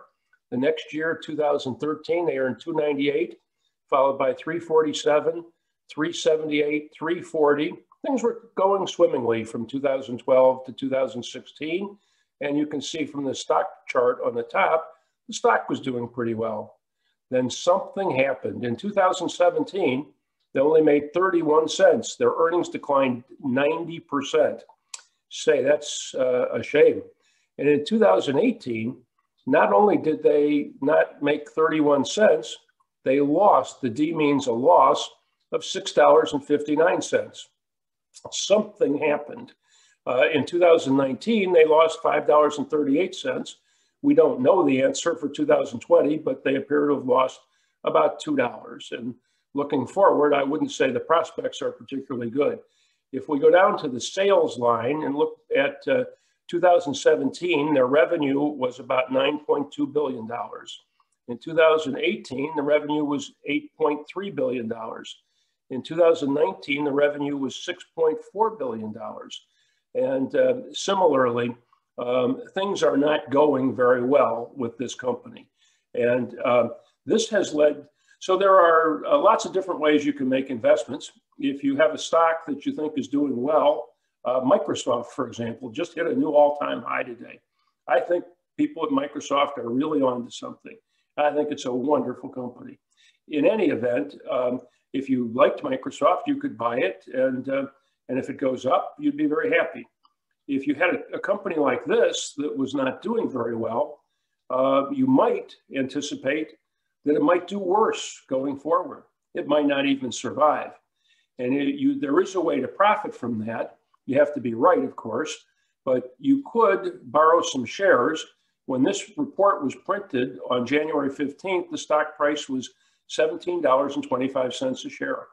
You could have gone to your friendly brokerage firm and borrowed 1,000 shares, and the value of that would be $17,250. And you could have borrowed those shares, sold them immediately, gotten the $17,250.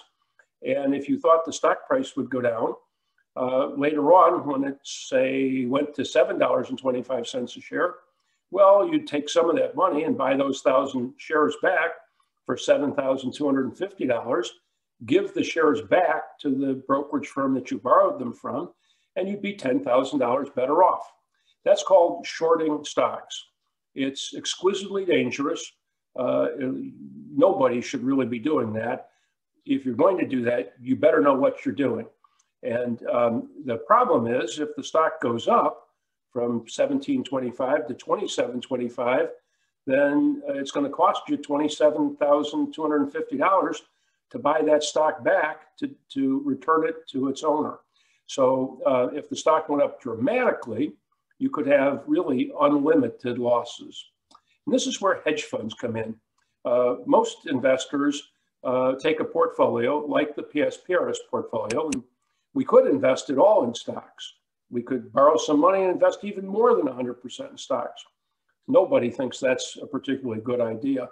So there should be a balance, but hedge funds are managers that will not only buy some stocks that they like, maybe even 100% of their fund, but they might simultaneously short 40 or 50% of the assets in their fund, the amount of assets. And as a result, if the market goes up, the things that they're long on will go up, but the things that they're short on, they'll lose money. And it will mean that in an up market, the fund won't do quite as well as the market.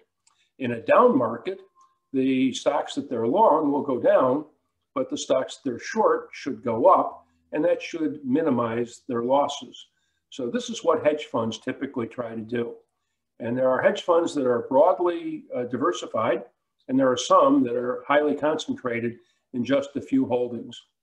And this is a stock that has become all the rage over the last 2 or 3 weeks. And what's happened is the people that shorted this stock figured, well, things are going so badly at the company, it'll probably go down. And if it doesn't go down, it can't go up very much. Well, this was $17.25 a share on January 15th. Last Wednesday, the price of this stock was $500 a share.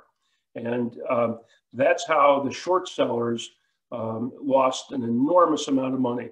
There's one hedge fund that lost over half of their money during the month of January because of this. And it was really a dramatic increase that would have been hard to figure. And it's because all the Robinhood traders piled into this stock and bought it.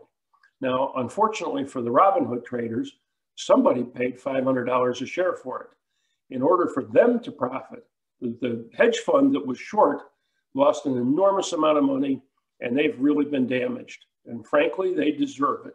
I'm no fan of hedge funds or short sellers, but for the Robinhood traders that bought the stock at 400 or 380 or 500, they've temporarily pushed the stock price up. It's not sustainable. And for them to make a profit, they have to get out. So if they bought it on the way up at 200, they better have sold it at 300 or 400. If they still have it today, it's back to 100. I think most of them are going to lose all of their money, and that's really a shame. Anyway, I thought this might be interesting. If anybody would like to know the name of this company, it's called GameStop, and hopefully that'll give you some insight into what's going on in today's environment. So much for fun with finance. The next thing I did want to tell people, you may see a guy in a pinstripe suit with a tie here. The reason I'm here is because Phoenix, Arizona, for me, is a better place to live because firefighters, police officers, judges, elected officials are busy at work. And I know we've got many members on the call today, and I just want to tell you how much we appreciate your service and let you know that I believe Phoenix, Arizona is a better place to live if you can call 911 if you need to, and somebody will be there.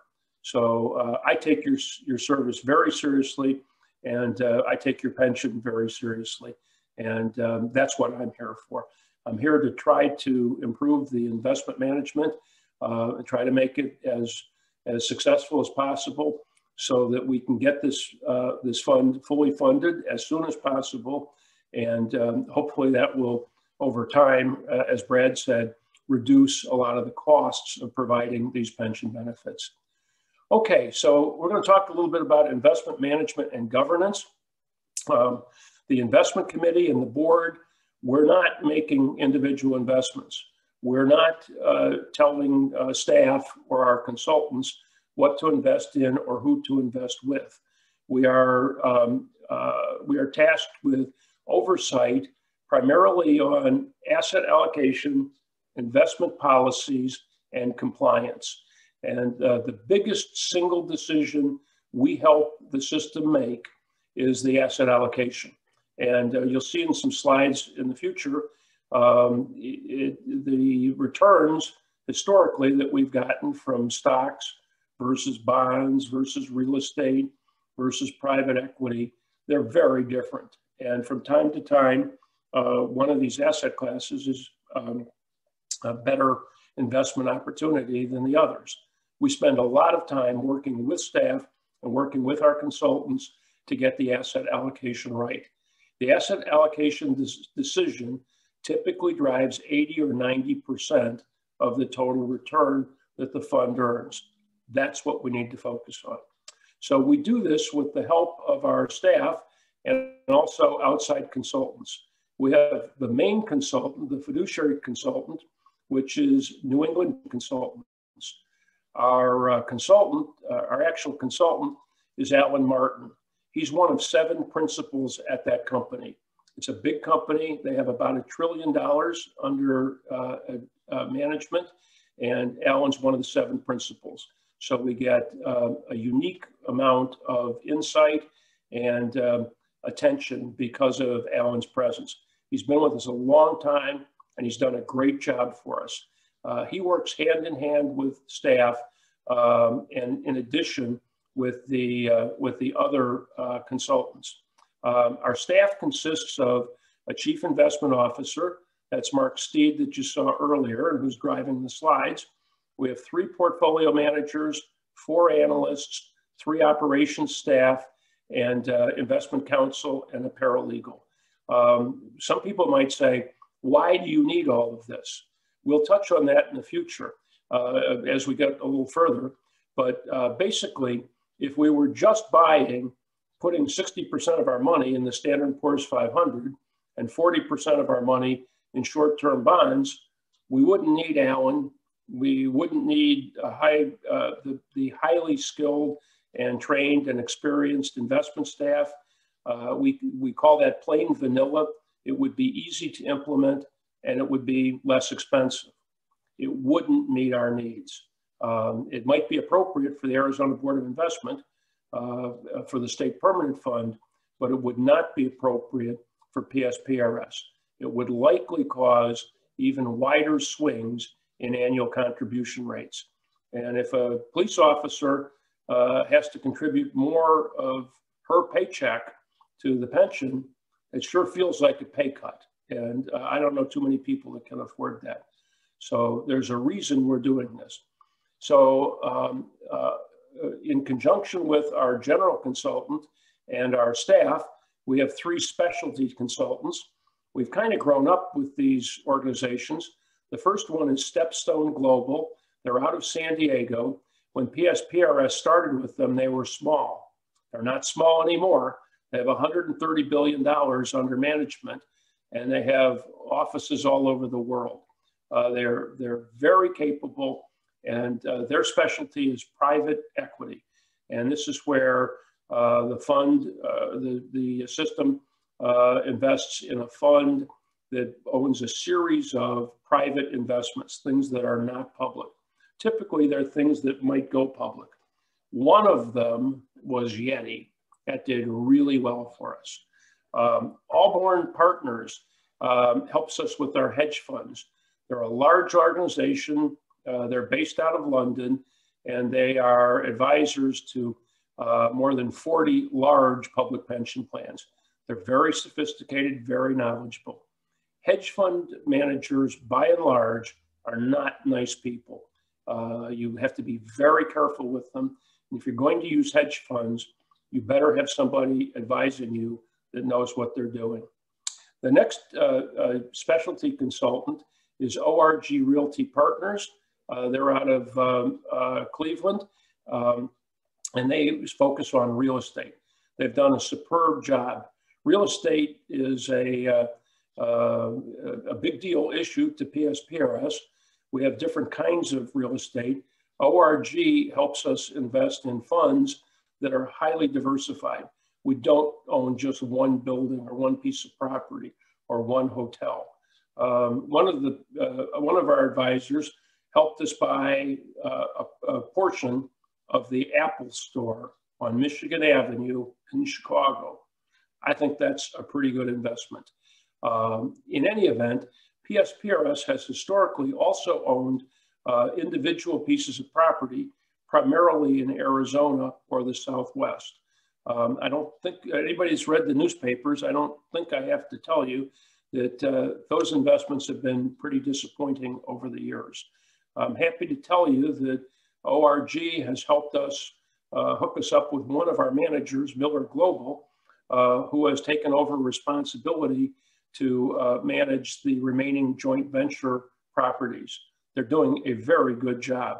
I've spent a lot of time and effort on this, along with Mark Steed and many of his staff, outside counsel, the ORG folks, the Miller Global folks, and our former trustee, Will Buvadas, was also very helpful in that transition. And I'm delighted to tell you that historically, the joint venture real estate has been a drag on performance. I don't think that's going to be the case going forward. We're pretty optimistic, and we've also reduced the size of the portfolio. Diversification matters a lot, and we're in a much better condition at this point. Let's move on to the, oh, there we go. The investment committee, again, asset allocation and investment policy. We have monthly public meetings. Anybody can Zoom in. There's nothing hidden. I don't think we've gone into executive session very often. Occasionally, when we're negotiating with a particular manager or we have something that's sensitive or proprietary, we have to go into executive session, but that almost never happens. So if you want to know the exact details of what the asset allocation is, why we're changing that, what do we think the market conditions are, please come join us. We'd love to have you. So in the monthly public meetings, it's all transparent. We review the performance of the trust and the cancer insurance portfolio. We'll go over a model, an example of that in a few minutes. We also look at the risk report. It's not enough to know that you won the football game. We need to know how you won. Did the opposing team's quarterback and tight end get sick? Well, maybe that's why you won. I don't want to just win. I want to know how we won. I want to know the risks that we took, and I want to know what could happen if something goes wrong. That's our risk report, and we have a very talented manager that produces that for us monthly. We also look at capital market developments for the major financial markets, equities, currency, commodities, things like that, bonds. And we look at that every month, and we look for outliers. We look for things that have gone way down for some reason, or that have gone way up for some reason. We don't look specifically at an industry, but if you looked at airline stocks over the last year, you would find that something happened to their business and it wasn't good. Now, if something goes down for a good reason, then we probably don't want to touch that. But if something goes down for a silly reason or a temporary reason, there might be an opportunity. Similarly, if something goes shooting up like GameStop, we might look at that and say, that's crazy. We need to reduce our exposure there. So that's what we look for with the capital markets developments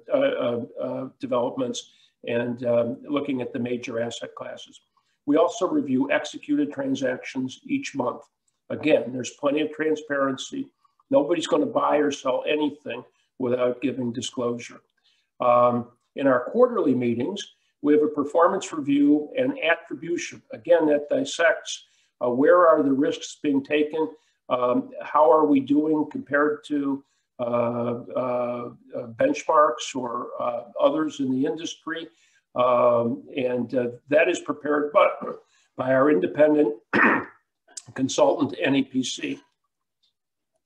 We also review a compliance report to make sure that staff is operating within the guidelines that, of the policy that is set by the Board of Trustees and the Investment Committee.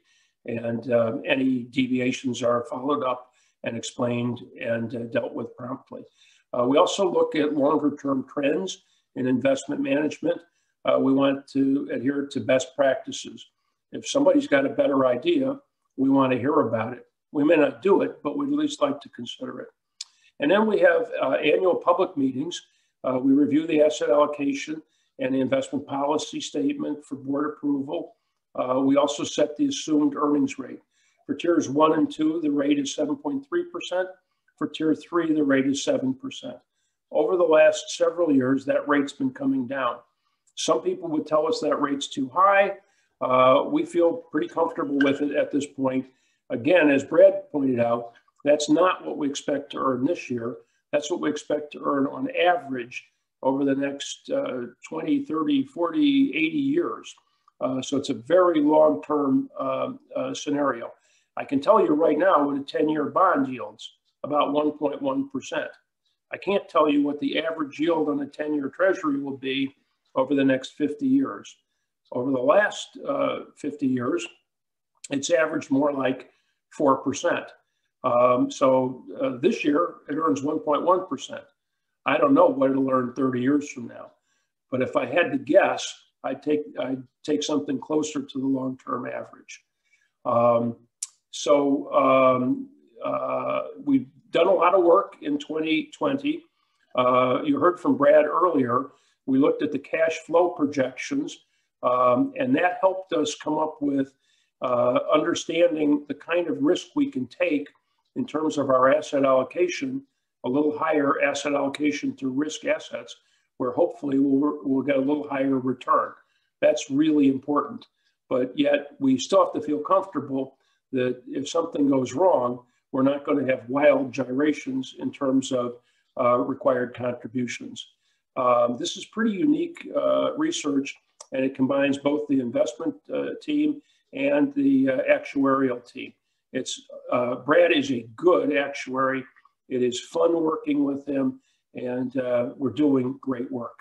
The investment policy and asset allocation changes, I think you're probably all aware that the Proposition 124 and 125 replaced the PBI, the permanent benefit increase. Essentially, before Proposition 124 and 125, if we had a really great year, a good bit of the return went to increase benefits, even though we're quite underfunded. In a bad year, where we have a loss, all of the loss goes directly to the system. So it wasn't balanced, it wasn't symmetrical. And because of that, we had a huge incentive, and prior boards correctly took less risk, because if you play roulette and you win and you only get half of the winnings, but if you lose, you get all of the losses, that's an even better reason not to play roulette. And that was what this board was facing. And that's why the previous boards correctly and previous staff took less risk. That's unfortunate because the markets have done well the last 10 years. In any event, that's fixed. We also found that the long-term risk allowed us to take a little more aggressive approach and accept a little less liquidity and marketability. And that's helped us increase, we've increased public equity a lot, and we've increased private equity a good bit. You'll see that in a few minutes. The other things that we did is we reviewed the external investment consultants, and they're doing well for us. But no offense, guys, we're going to keep taking a look and see if we might be better off bringing some of that in-house. For right now, I doubt it, but down the road, we're open-minded, and we're not just going to keep doing what we were doing. We have to have best practices. We have to make sure we're doing the best we can. Another project, some of you may be aware that the chief investment officer at CalPERS was terminated because he violated some internal trading policies. We are revamping the trading and conflict of interest policies, both for our staff, but also for our board of trustees. Again, credibility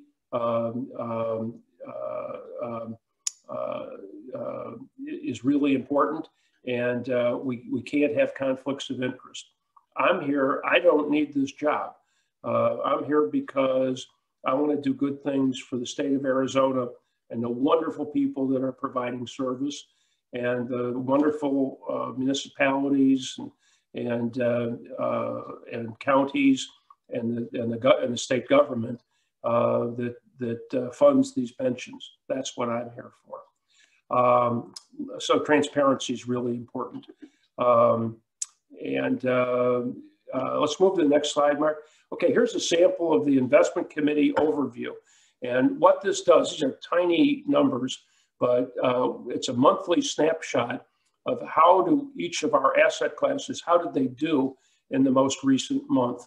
We have the most recent month, the most recent quarter, year to date, calendar year to date, all kinds of different time periods, 1 year, 3 year, 5 years, 10 years. And of course, these change over time and managers come and go. So you have to know what you're looking at when you look at this report. And particularly in periods like last year where we saw such volatility, things went down dramatically in February and March, and then they shot back up.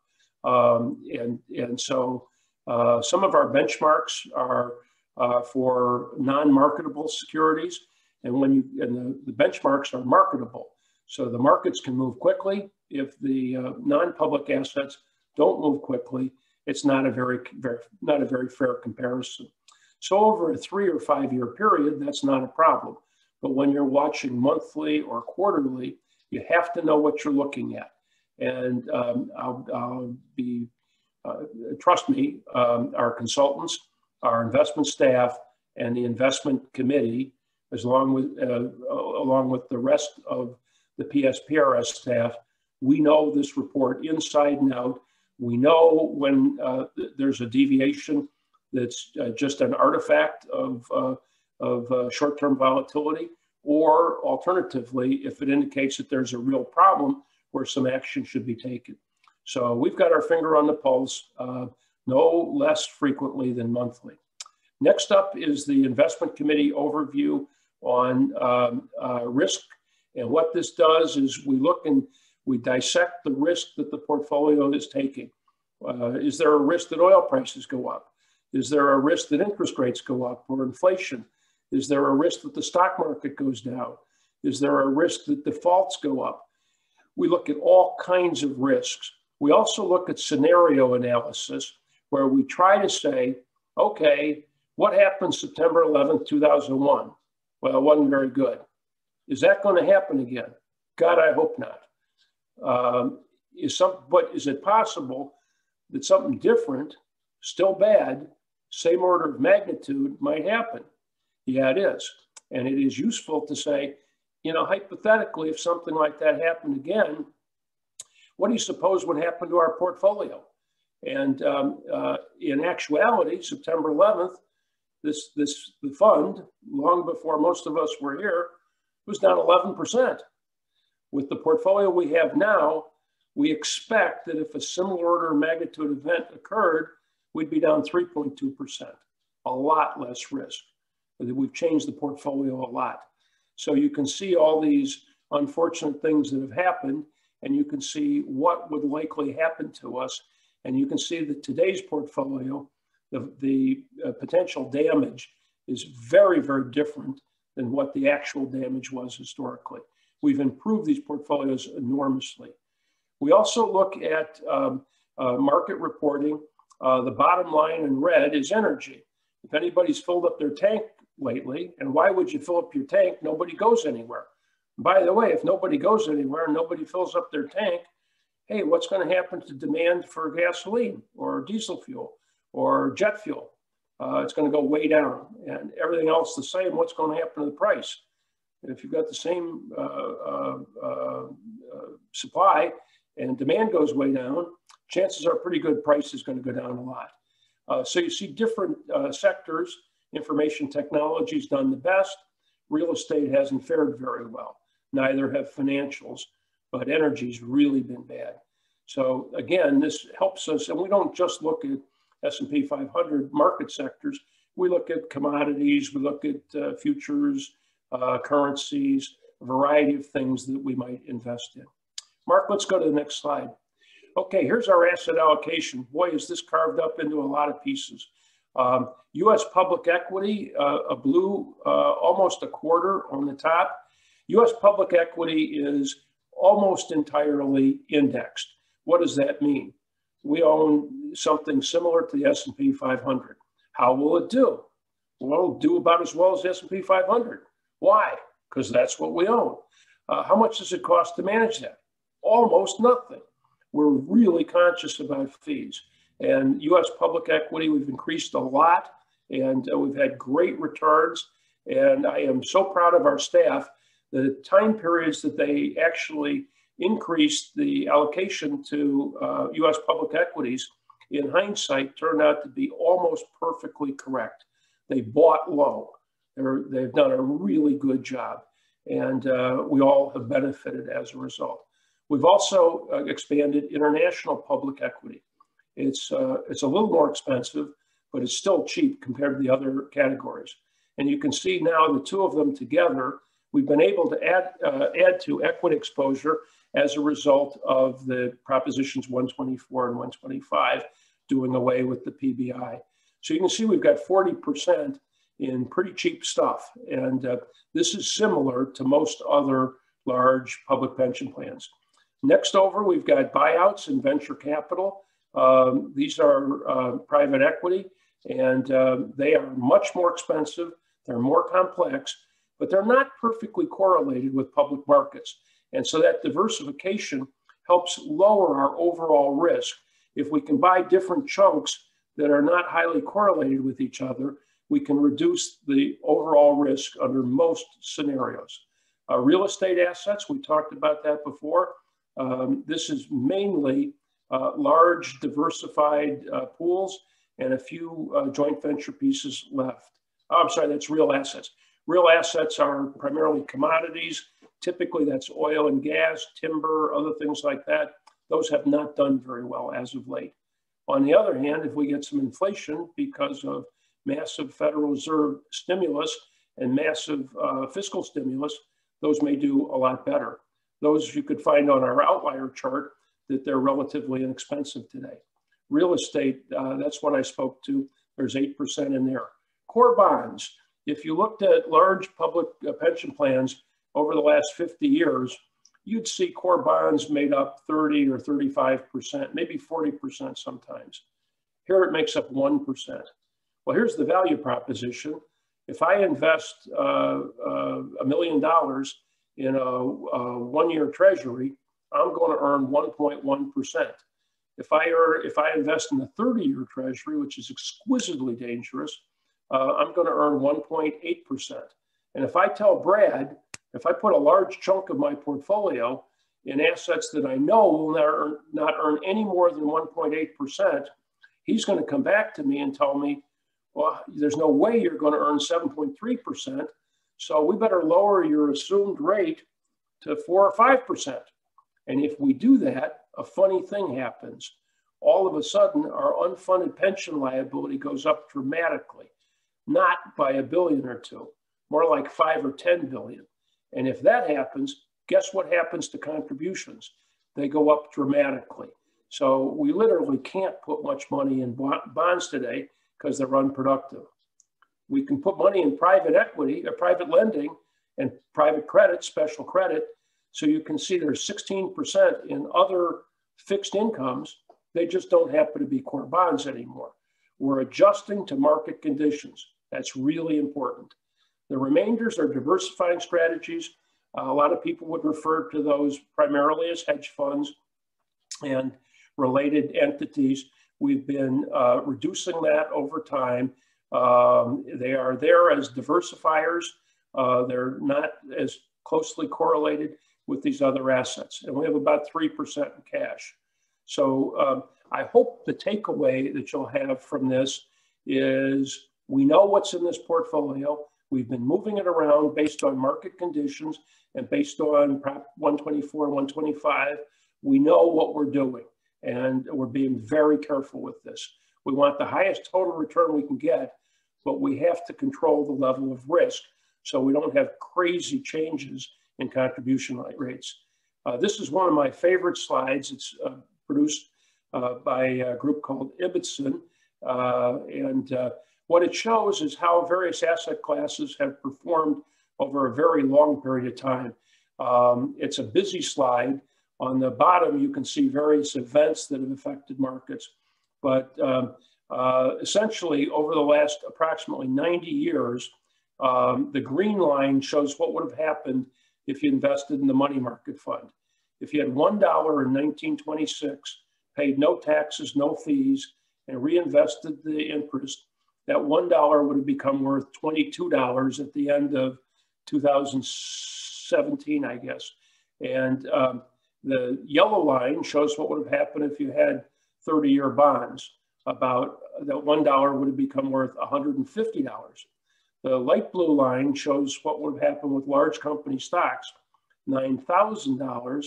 And the dark blue line is small company stocks, $39,000. What's important is not the terminal numbers, but the compound annual rate you see in the upper left-hand corner. Basically, treasury bills or money market fund, about 3.3%. Government bonds, about 5.5%. Stocks, 10 to 12%. So we want to put as much in stocks or things like stocks to get the higher total return, but we are limited by the risk we can take. So a historical 60-40 split between stocks and bonds, if you earn 10% in stocks and you had 60% of your portfolio in stocks, that would contribute 600 basis points to your return. If you put 40% in bonds at 5.5%, that would contribute 220 basis points. So you'd have a nominal return of 8.2%, lop off 0.8% for fees and expenses. What do you know? You're at 7.3%. But These asset classes historically produced this. They don't anymore. Let's move to the next slide. This is what NEPC tells us their projection is, and also BlackRock, the world's largest mutual fund manager. These are their expectations for the next 10 years from various asset classes. US large cap equities, 6.6 or 5.8. Know this, both are under 7.3%. US private equity, they might be wrong, but they're saying 10.9 or 12.1%. Looks interesting. Higher risk, very much more expensive. You better know what you're doing. Private lending, same constraints there. You better know what you're doing, but 8% or 8.9%. It's a good place to fish because the fishing is good there, or at least we think it will be. Emerging market equity. These are Chinese stocks and Korean stocks. They're a lot more risky, but the potential's a little better. They're both above, they're at 7.3 or above. US real estate, again, they might be wrong, but they're expecting 4.5 or 6.3%. Both don't equal 7.3. And then we've got poor US government bonds, 0.6% or 0.3%. This is why we have 1% of our money in core bonds. European equities, 7.5 or 7.1%. Let's go to the next slide. Next up, I'd like to introduce my friend, Mark Steed. He's Chief Investment Officer. When I came to the board. Harry, this is Christian. I think it's a good time. We were scheduled to take a quick 5-minute break at 1:25. I think we should allow our audience a quick 5-minute break before picking it up, if that's okay. Sounds great. Harry again. I'm just going to introduce my friend and colleague, Mark Steed. I was fortunate enough to be chairman of the investment committee when we went out to look to fill this position. His predecessor retired, and we did a full-blown national search. And I am delighted to tell you we made a great selection. And I would hold Mark up against any CIO at any public pension plan. He's got a master's in predictive analytics from Northwestern. He's been named Asset Allocator of the Year by Institutional Investor, a rising star. He's a little young. He doesn't have a lot of gray hair yet.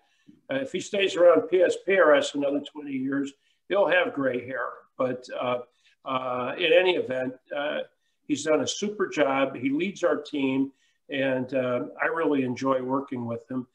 He's going to take you through the rest of the slides here, and then I think the two of us are going to take questions for the rest of our time. So Mark, take it away. Great, thanks, Harry. I really appreciate that. And to your earlier point about sympathy for hedge funds, I'll just add that I don't think anyone should feel sympathetic for the hedge funds. For those that are trying to be intellectually honest and look for a way to feel bad for the hedge funds that got squeezed on GameStop, let me just say I don't think you should. Or if you should, it's like you should play the world's smallest violin. At any rate, I think we're lucky to have Trustee Papp. He's credentialed. He manages $1 billion, and I think our constituents should feel very comfortable with him at the helm of the committee. In fact, the committee is probably the most credentialed and professional we've had since I've been here. So I'm really happy about that. I'm going to skip through my background. I appreciate the intro from Harry, and I think that's a slide that my mom wrote. Let me just start here by looking back and just recap performance. I know a lot of this has been covered already, and then I'll look forward. And the punchline is I'm very happy to say, as Harry mentioned, that almost all of the changes we've implemented have been very positive, almost, I think, overwhelmingly so. But first, let's review performance. I know this has been said, but I feel like we should officially talk about this and give people the chance to ask questions when I'm done. But the trust finished fiscal year 20 up 1%, bringing the 7-year performance, which is the time period that our actuary uses to smooth returns, to 6.8%. Through November, performance is up 11.56, bringing the 7-year to 7.22.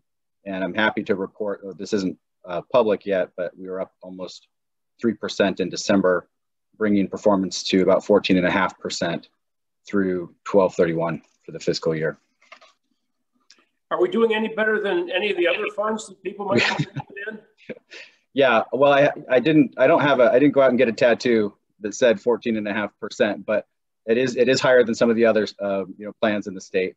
But we're halfway through the fiscal year, so hopefully those numbers hold.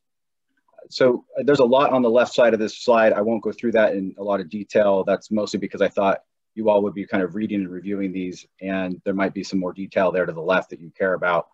But 2019, for those who are new, was my first full year as a new CIO. And we have now a new IC, including Chairman Papp. And in 2019, we began moving the portfolio from a more defensive position to an offensive one.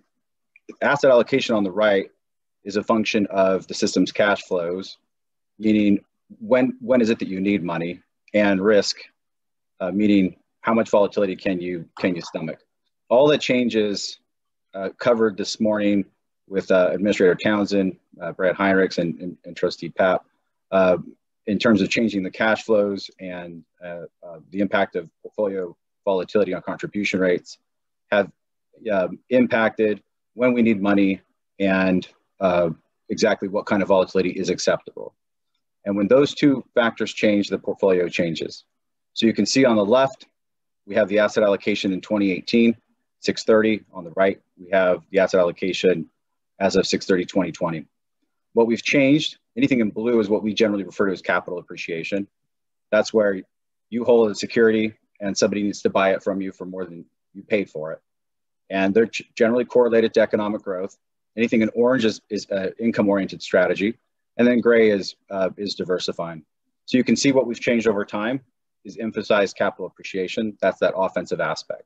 We've taken money out of real assets, out of real estate, out of core bonds, and out of diversifying strategies.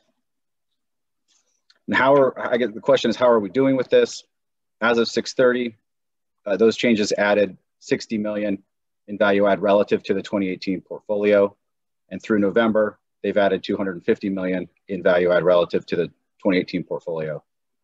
And while we're happy about that, there are still legacy assets to work out, as Trustee Papp mentioned, not just in Arizona real estate, but also some in power and energy. And those will take time to work out. What do we expect going forward?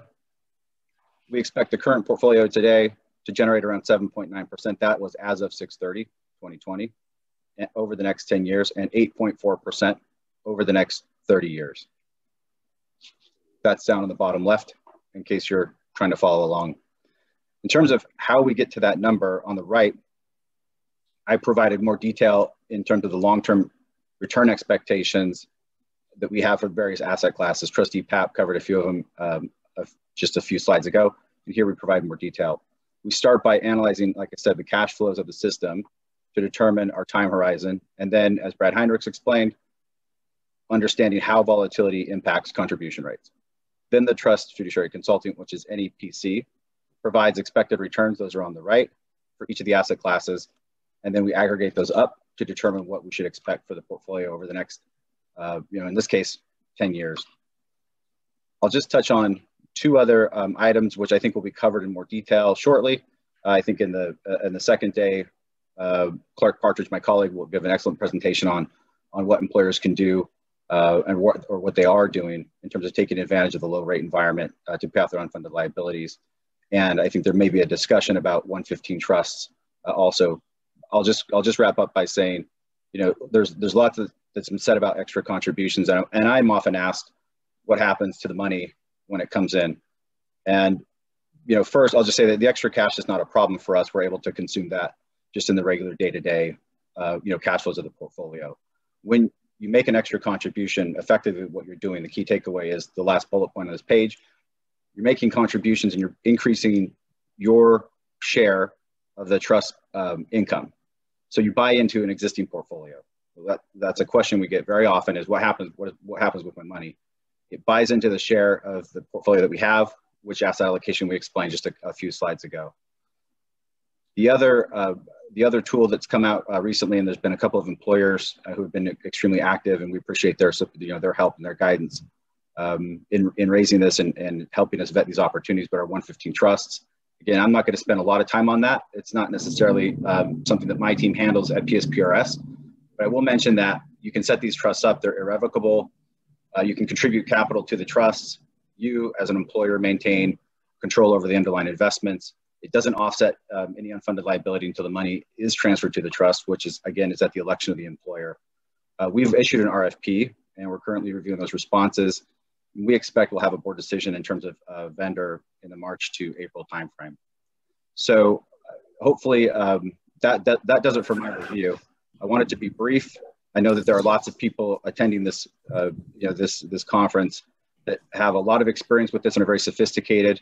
I probably talk down to them, and there are lots of other people who don't have any experience with investment portfolios and asset allocation, and maybe we said too much, but I wanted to pause there and see if we have any questions. If not, we thought we would, Harry and I would talk more casually about what's going on in the markets, and maybe Harry, I'll put you on the spot. Mark, we do have a question. Oh yeah, go for it. We'll start we have with a question in the queue here. Given that a lot of employers are considering using this low interest financing to pay down their unfunded liabilities, could you explain the process and approach that is undertaken when those funds are going to be invested? Let me speak to that. I think that's really important. And there are some things that employers need to understand. And City of Flagstaff has had a lot of help from Mike Townsend over the years. They really get it. And I'll just tell you, when you buy a new city hall or a new fire truck and you write a check and you have to borrow that money to buy the fire truck from the bank, that's debt. When you issue bonds to build a road or a city hall, those bonds are debt. When you promise a firefighter or a police officer a pension, you are taking on an obligation, and that's debt. No different. May not be currently funded, but it's no different than issuing bonds to build a new firehouse or borrowing money from the bank to buy a new fire truck. And this is an obligation of that entity, and so is the pension. And as a result, one of the discussions we have is, oh my God, I don't want to take out any more additional debt because I've already got so much debt. I don't want to take out any more debt to pay down my pension. Well, here's the message. As long as you intend to pay that pension is debt. No different than if it's a municipal bond or a loan from the bank. Some of you out there may have a mortgage. I hope not. I hope you all won the lottery and you paid off your mortgage. But if you have a mortgage, and particularly if you have a 7.3% mortgage, I got news for you. Mortgage rates today are about 3%. And if you could take that 3%, if you could take that 7.3% mortgage and refinance it at 3%, I got to tell you, I think that's a good idea. And that's what the City of Flagstaff has done. And that's what a number of other employers have done. And the key takeaway is that pension is debt. No, all we're doing is refinancing it to a lower level. Am I sure I can earn 7.3% a year? I can't tell you with certainty. I hope so. We're sure going to try. But I got news for you. If I can't earn 2.7% on average over the long term, there's all kinds of things in the United States of America that are not going to work. So I think your best chance is going out and issue bonds currently, not new bonds. Don't spend the money on something else. Use those bonds, issue those bonds to get cash, to put in PSPRS. And even if we only earn 5.3%, I think we'll do better than that, but we'll still be better than 2.7%, and you'll have an arbitrage profit there. That's really important. The particular question is, if City of Flagstaff borrows $100 million, what is Mark going to do with it? He's going to throw that in the mix, and some of it will end up in large U.S. stocks, some will end up in foreign stocks, some will end up in private equity. there's stuff coming and going all the time. There's bonds that pay off. There's private equity that makes capital calls. We can easily put money in and out of large company, U.S. stocks, foreign stocks. So essentially, it's like buying into a mutual fund. If you're wanting to own the Standard & Poor's 500 index fund, and all of a sudden you put $1 billion into it, you're going to own a proportionate interest of everything that's in there right now. And with all the money that's coming and going, with making payments and payments coming in, we can easily accommodate that. And it's not going to change our asset allocation to any significant amount. So please don't be worried that if you go out and borrow $100 billion, Mark's going to put it all in Chinese stocks or private equity. You're going to own an undivided interest in an existing portfolio that's large and diversified. I hope that answers the question. Yeah, that's a great answer. I don't have anything to add. Mark, you can continue. Yeah, good. Thanks, Christian. And feel free. I'm trying to check the chat here, but I take that some of you might be sending questions in through some other forum. But Harry, one thing that's been an active topic in the investment committee that I get I get asked personally a lot about that is inflation, right? What happens? We had all the stimulus from 2008 and 9, both fiscal and monetary stimulus. Now there's a new round, more monetary and fiscal stimulus.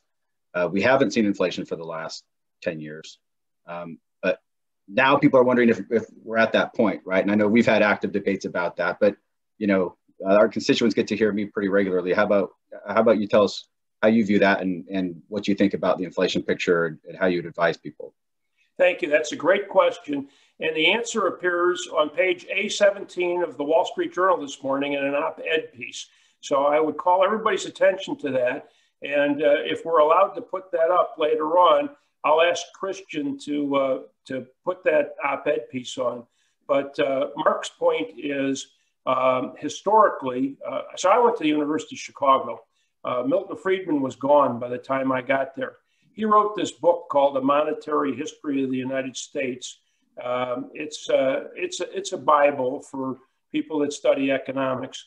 And I'll just tell you that if you, in a very simplified manner, if you just immediately overnight doubled the money supply, and how would that be?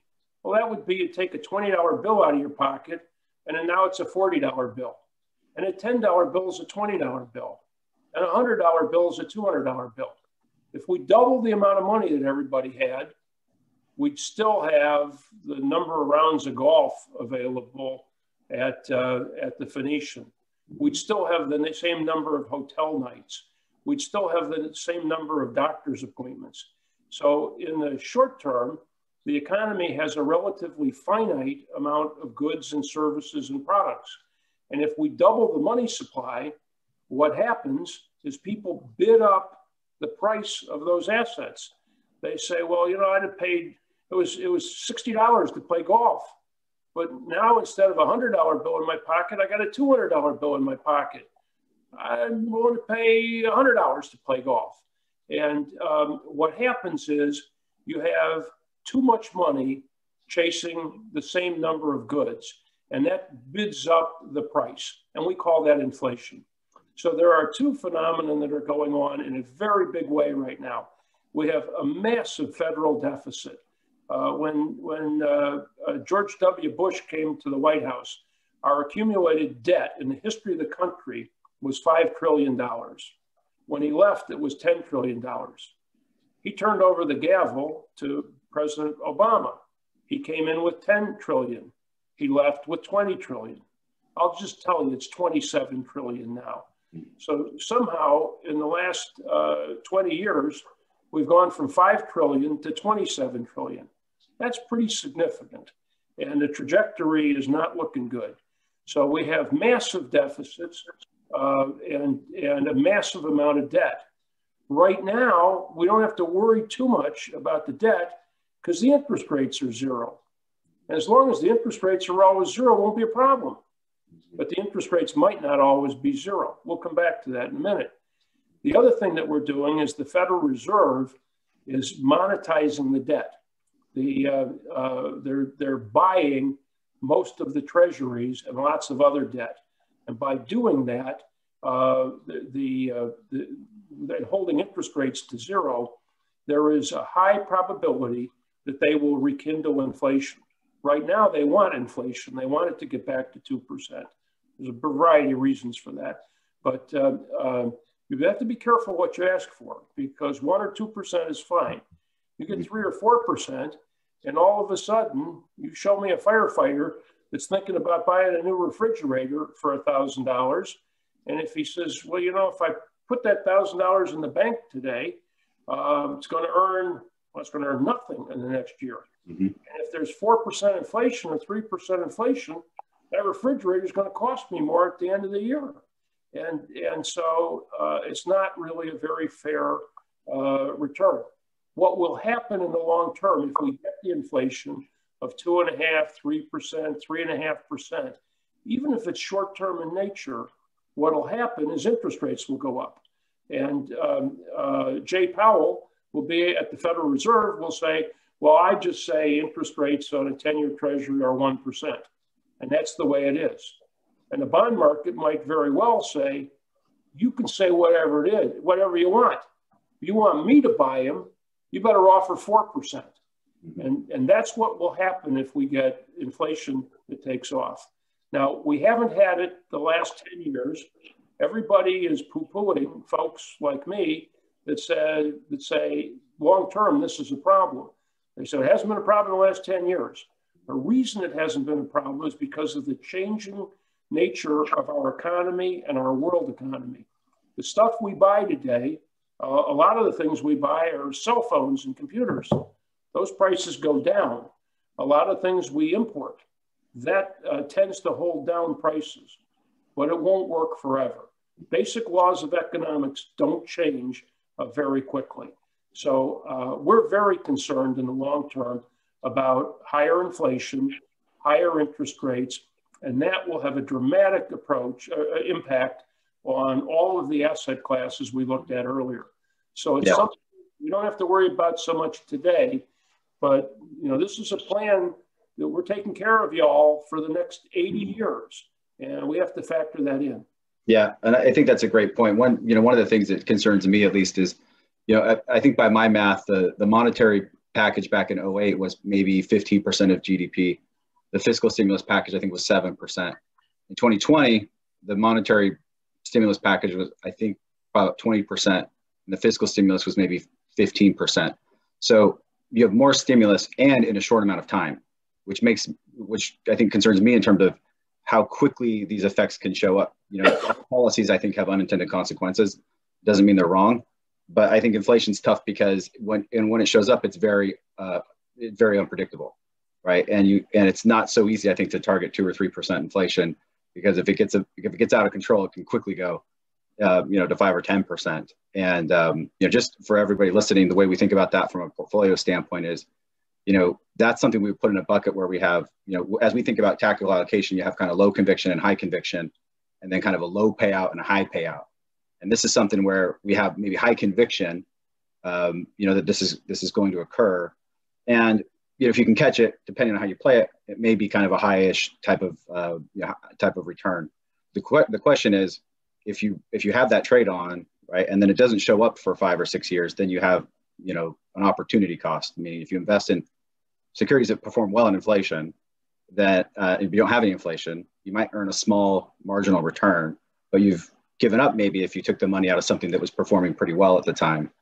And so we've been busy sort of researching how do we create this, how do we protect the portfolio. First, let's understand what its impact is, because inflation is poorly defined in a lot of cases. But then figure out how to structure a portfolio where we can minimize the opportunity cost if it's just a matter of duration. If it comes in a year or 5 years, that can severely impact whether the idea was a good one or a bad one.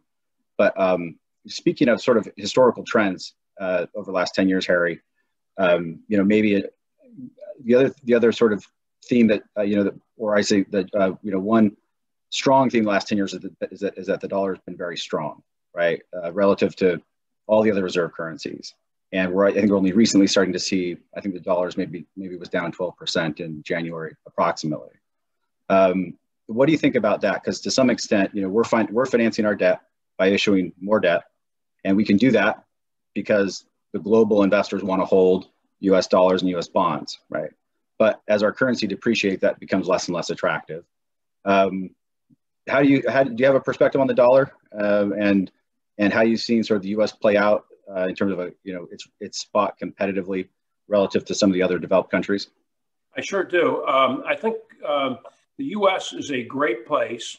It's a large economy. It is widely diversified. And for all of our problems, and God knows we've had them the last couple of months, but for all of our problems, we're a much more efficient and better place to do business. Capital markets are much deeper. Regulation, as bad as it is less difficult than regulation in Japan or China or Europe. We're a wonderful place to do business. And that's part of the reason the dollar's been strong. The dollar strength is important, and the dollar being the world reserve currency is important because there are whole countries that use our currency as their currency, basically because their citizens don't trust their government to stand by their money. I saw yesterday that Argentina, they were talking about Argentina's 9th default. I got to tell you, if a borrower comes to me and wants to borrow money, and I ask, what's your history been? And they say, well, we've defaulted 9 times. It's going to be a very short discussion because if you default 9 times, I just don't care. I'm not going to do it. So the question is, with all the fiscal stimulus, all the monetary stimulus, will that cause inflation here? I think that's likely, and that has led to some devaluation of the dollar. To a degree, I'm worried that the dollar 5 years from now will buy less than today's dollar. We call that inflation. It's not all that clear to me that we will devalue significantly compared to some of these other currencies, the euro, the yen, the British pound, or the Chinese currency. It is not all that clear. A lot of things get impacted by this. Price of oil. Price of oil is denominated in dollars. So when the dollar declines, it has a tendency to push the price of oil up. There are lots of products that are globally sold in dollars. Even things like semiconductors that are manufactured in Taiwan. They're sold to people in Europe, but they're sold in dollars. And so this is a pretty complicated series of relationships. But over time, I think the U.S. dollar will lose some of its current strength as a reserve currency. And I think other currencies will pick up some power there. And that will reduce our ability to trade foreign people green pieces of paper for goods and services they produce. And as long as I can print green pieces of paper and export them to China and they'll send me iPhones, that's a pretty good deal. So in the very long term, and that's another problem we have if inflation were to take off, that would cause lack of confidence in our currency. And to the extent that we can print green pieces of paper and exchange that for stuff we want, if we can't do that as much in the future, that is not a good thing for. Yeah. Harry, Mark, we have a question from the audience. Okay. What kind of private investments does PSPRS make? And I think the requester is seeking information on what sort of specific, I guess, industries or businesses or opportunities does PSPRS engage when they make investments in the private sector? Sure, I'll cover that briefly. Harry, you can jump in too. But the way we see just private markets generally is they're a vital piece of the U.S. economy, right? But I'll be the first to tell you, you don't need to have private equity in your portfolio to be, efficient. You can probably manage without it, right? We have it. We haven't been harmed by it. It's added value over time. So we haven't incurred a cost that, from doing sort of private equity, which is really just investing in companies that aren't publicly traded. And there are a lot of privately held companies. We're targeting companies that have, I'd say, $5 to $10 million in earnings on the low end, to about 50 to 75 million in earnings on the high end. Above that, you start to, they could go public if they wanted to. So the way we approach it is to say, you want to have every option available from the portfolio perspective, because there are times when public prices can get out of control, or sometimes this happens internationally a lot, where the constituents that make up the index for that country aren't really an accurate representation of those sectors that are contributing to economic output. So if you look at the companies that are held in even the FTSE 100, which is the UK, or or the Chinese markets, you find that they're concentrated in certain sectors, and you may not want that, and they may not be representative of the economy. So we always like to have the ability to make private investments, because it's sometimes a better way to harness the growth opportunities. So that's what we're targeting from a size perspective. But generally, we're owning companies, taking equity positions in private companies. We tend to focus less on financials, utilities, energy, right? It's more on sort of the more the pro-growth type of sectors, and then we're making loans. And I don't feel very passionate about private equity as much, although it's been a great contributor for us. There's just been lots of competition that's flooded into that market. Lots of other institutional investors are targeting it. So its return above equities is likely to get squeezed over time. I do think on the income side of the house, there are lots of opportunities to earn a nice income-based return, much better than you have in the public markets. You have a LIBOR plus 5 or 6% loan, right? And that's something that we can just kind of clip, year after year. You're taking credit risk. They're smaller companies, but we don't have anything like that we can invest in the public side of the house, right? The rates are super low. So that's been very accretive to us. Plus, a lot of legislation pushed the regional and community banks out of some of the lending sectors they were active in, and that's been filled by institutional investors like PSPRS. Harry, I don't know if you have anything to add to that. Just that I just want to make it clear to everybody, you and your team are not sitting there going over prospectuses and offerings and things like that. We are making these investments through seasoned managers, right, where we hire a manager that has a great track record, has a great team, has had consistently good results over the long term, and it's diversified. It is very dangerous buying individual companies. You better know what you're doing. Hiring a good private equity manager, you really better know what you're doing if you are a private equity manager. It's hard enough for me to manage publicly traded stocks, where if I make a mistake, I can sell it tomorrow. In private companies, things happen you can't believe. And so we're not in the business of picking this particular company and investing in 18% of the value of their business. Yeah, that's a great point. Normally what we'll do is we'll identify, think of them as kind of like joint ventures to some extent. We have a partner who's got a specialty with certain types of companies or certain sectors or certain geographies. And we'll commit a certain amount of money to them. They'll invest that usually across 10 to 20 investments.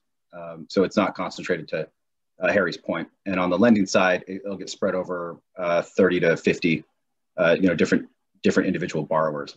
There are times when they'll have an investment that requires more equity than they can put in because they have concentration limit issues. And then we can co-invest with that. Yeah, yeah, and that's a very efficient way for us to ratchet down our fees, because they'll say, look, if you want to put in an extra 10 million because we can't do it, we won't charge you any fees at all, right? And that's an efficient way to get some exposure, but you still have to be broadly diversified. These companies can hit headwinds pretty quick. And trust me, we love that part about no fees. That catches our attention because the fees are significant in this space. Yeah, that's right. And to Harry's point, if if I have somebody coming to show me a company that's based in England, it's a great company, privately held, screaming deal. All I know is that everybody between me and England passed on it. And so, there's a lot of risk in doing that. So we found it's just better to work with these partners and use them basically as a sourcing engine for the occasional deal that we do directly. Thank you, Mark. We have just a couple of minutes left on the schedule. Terrific. I'll just say we're trying to get higher returns. We're trying to hold our expenses down.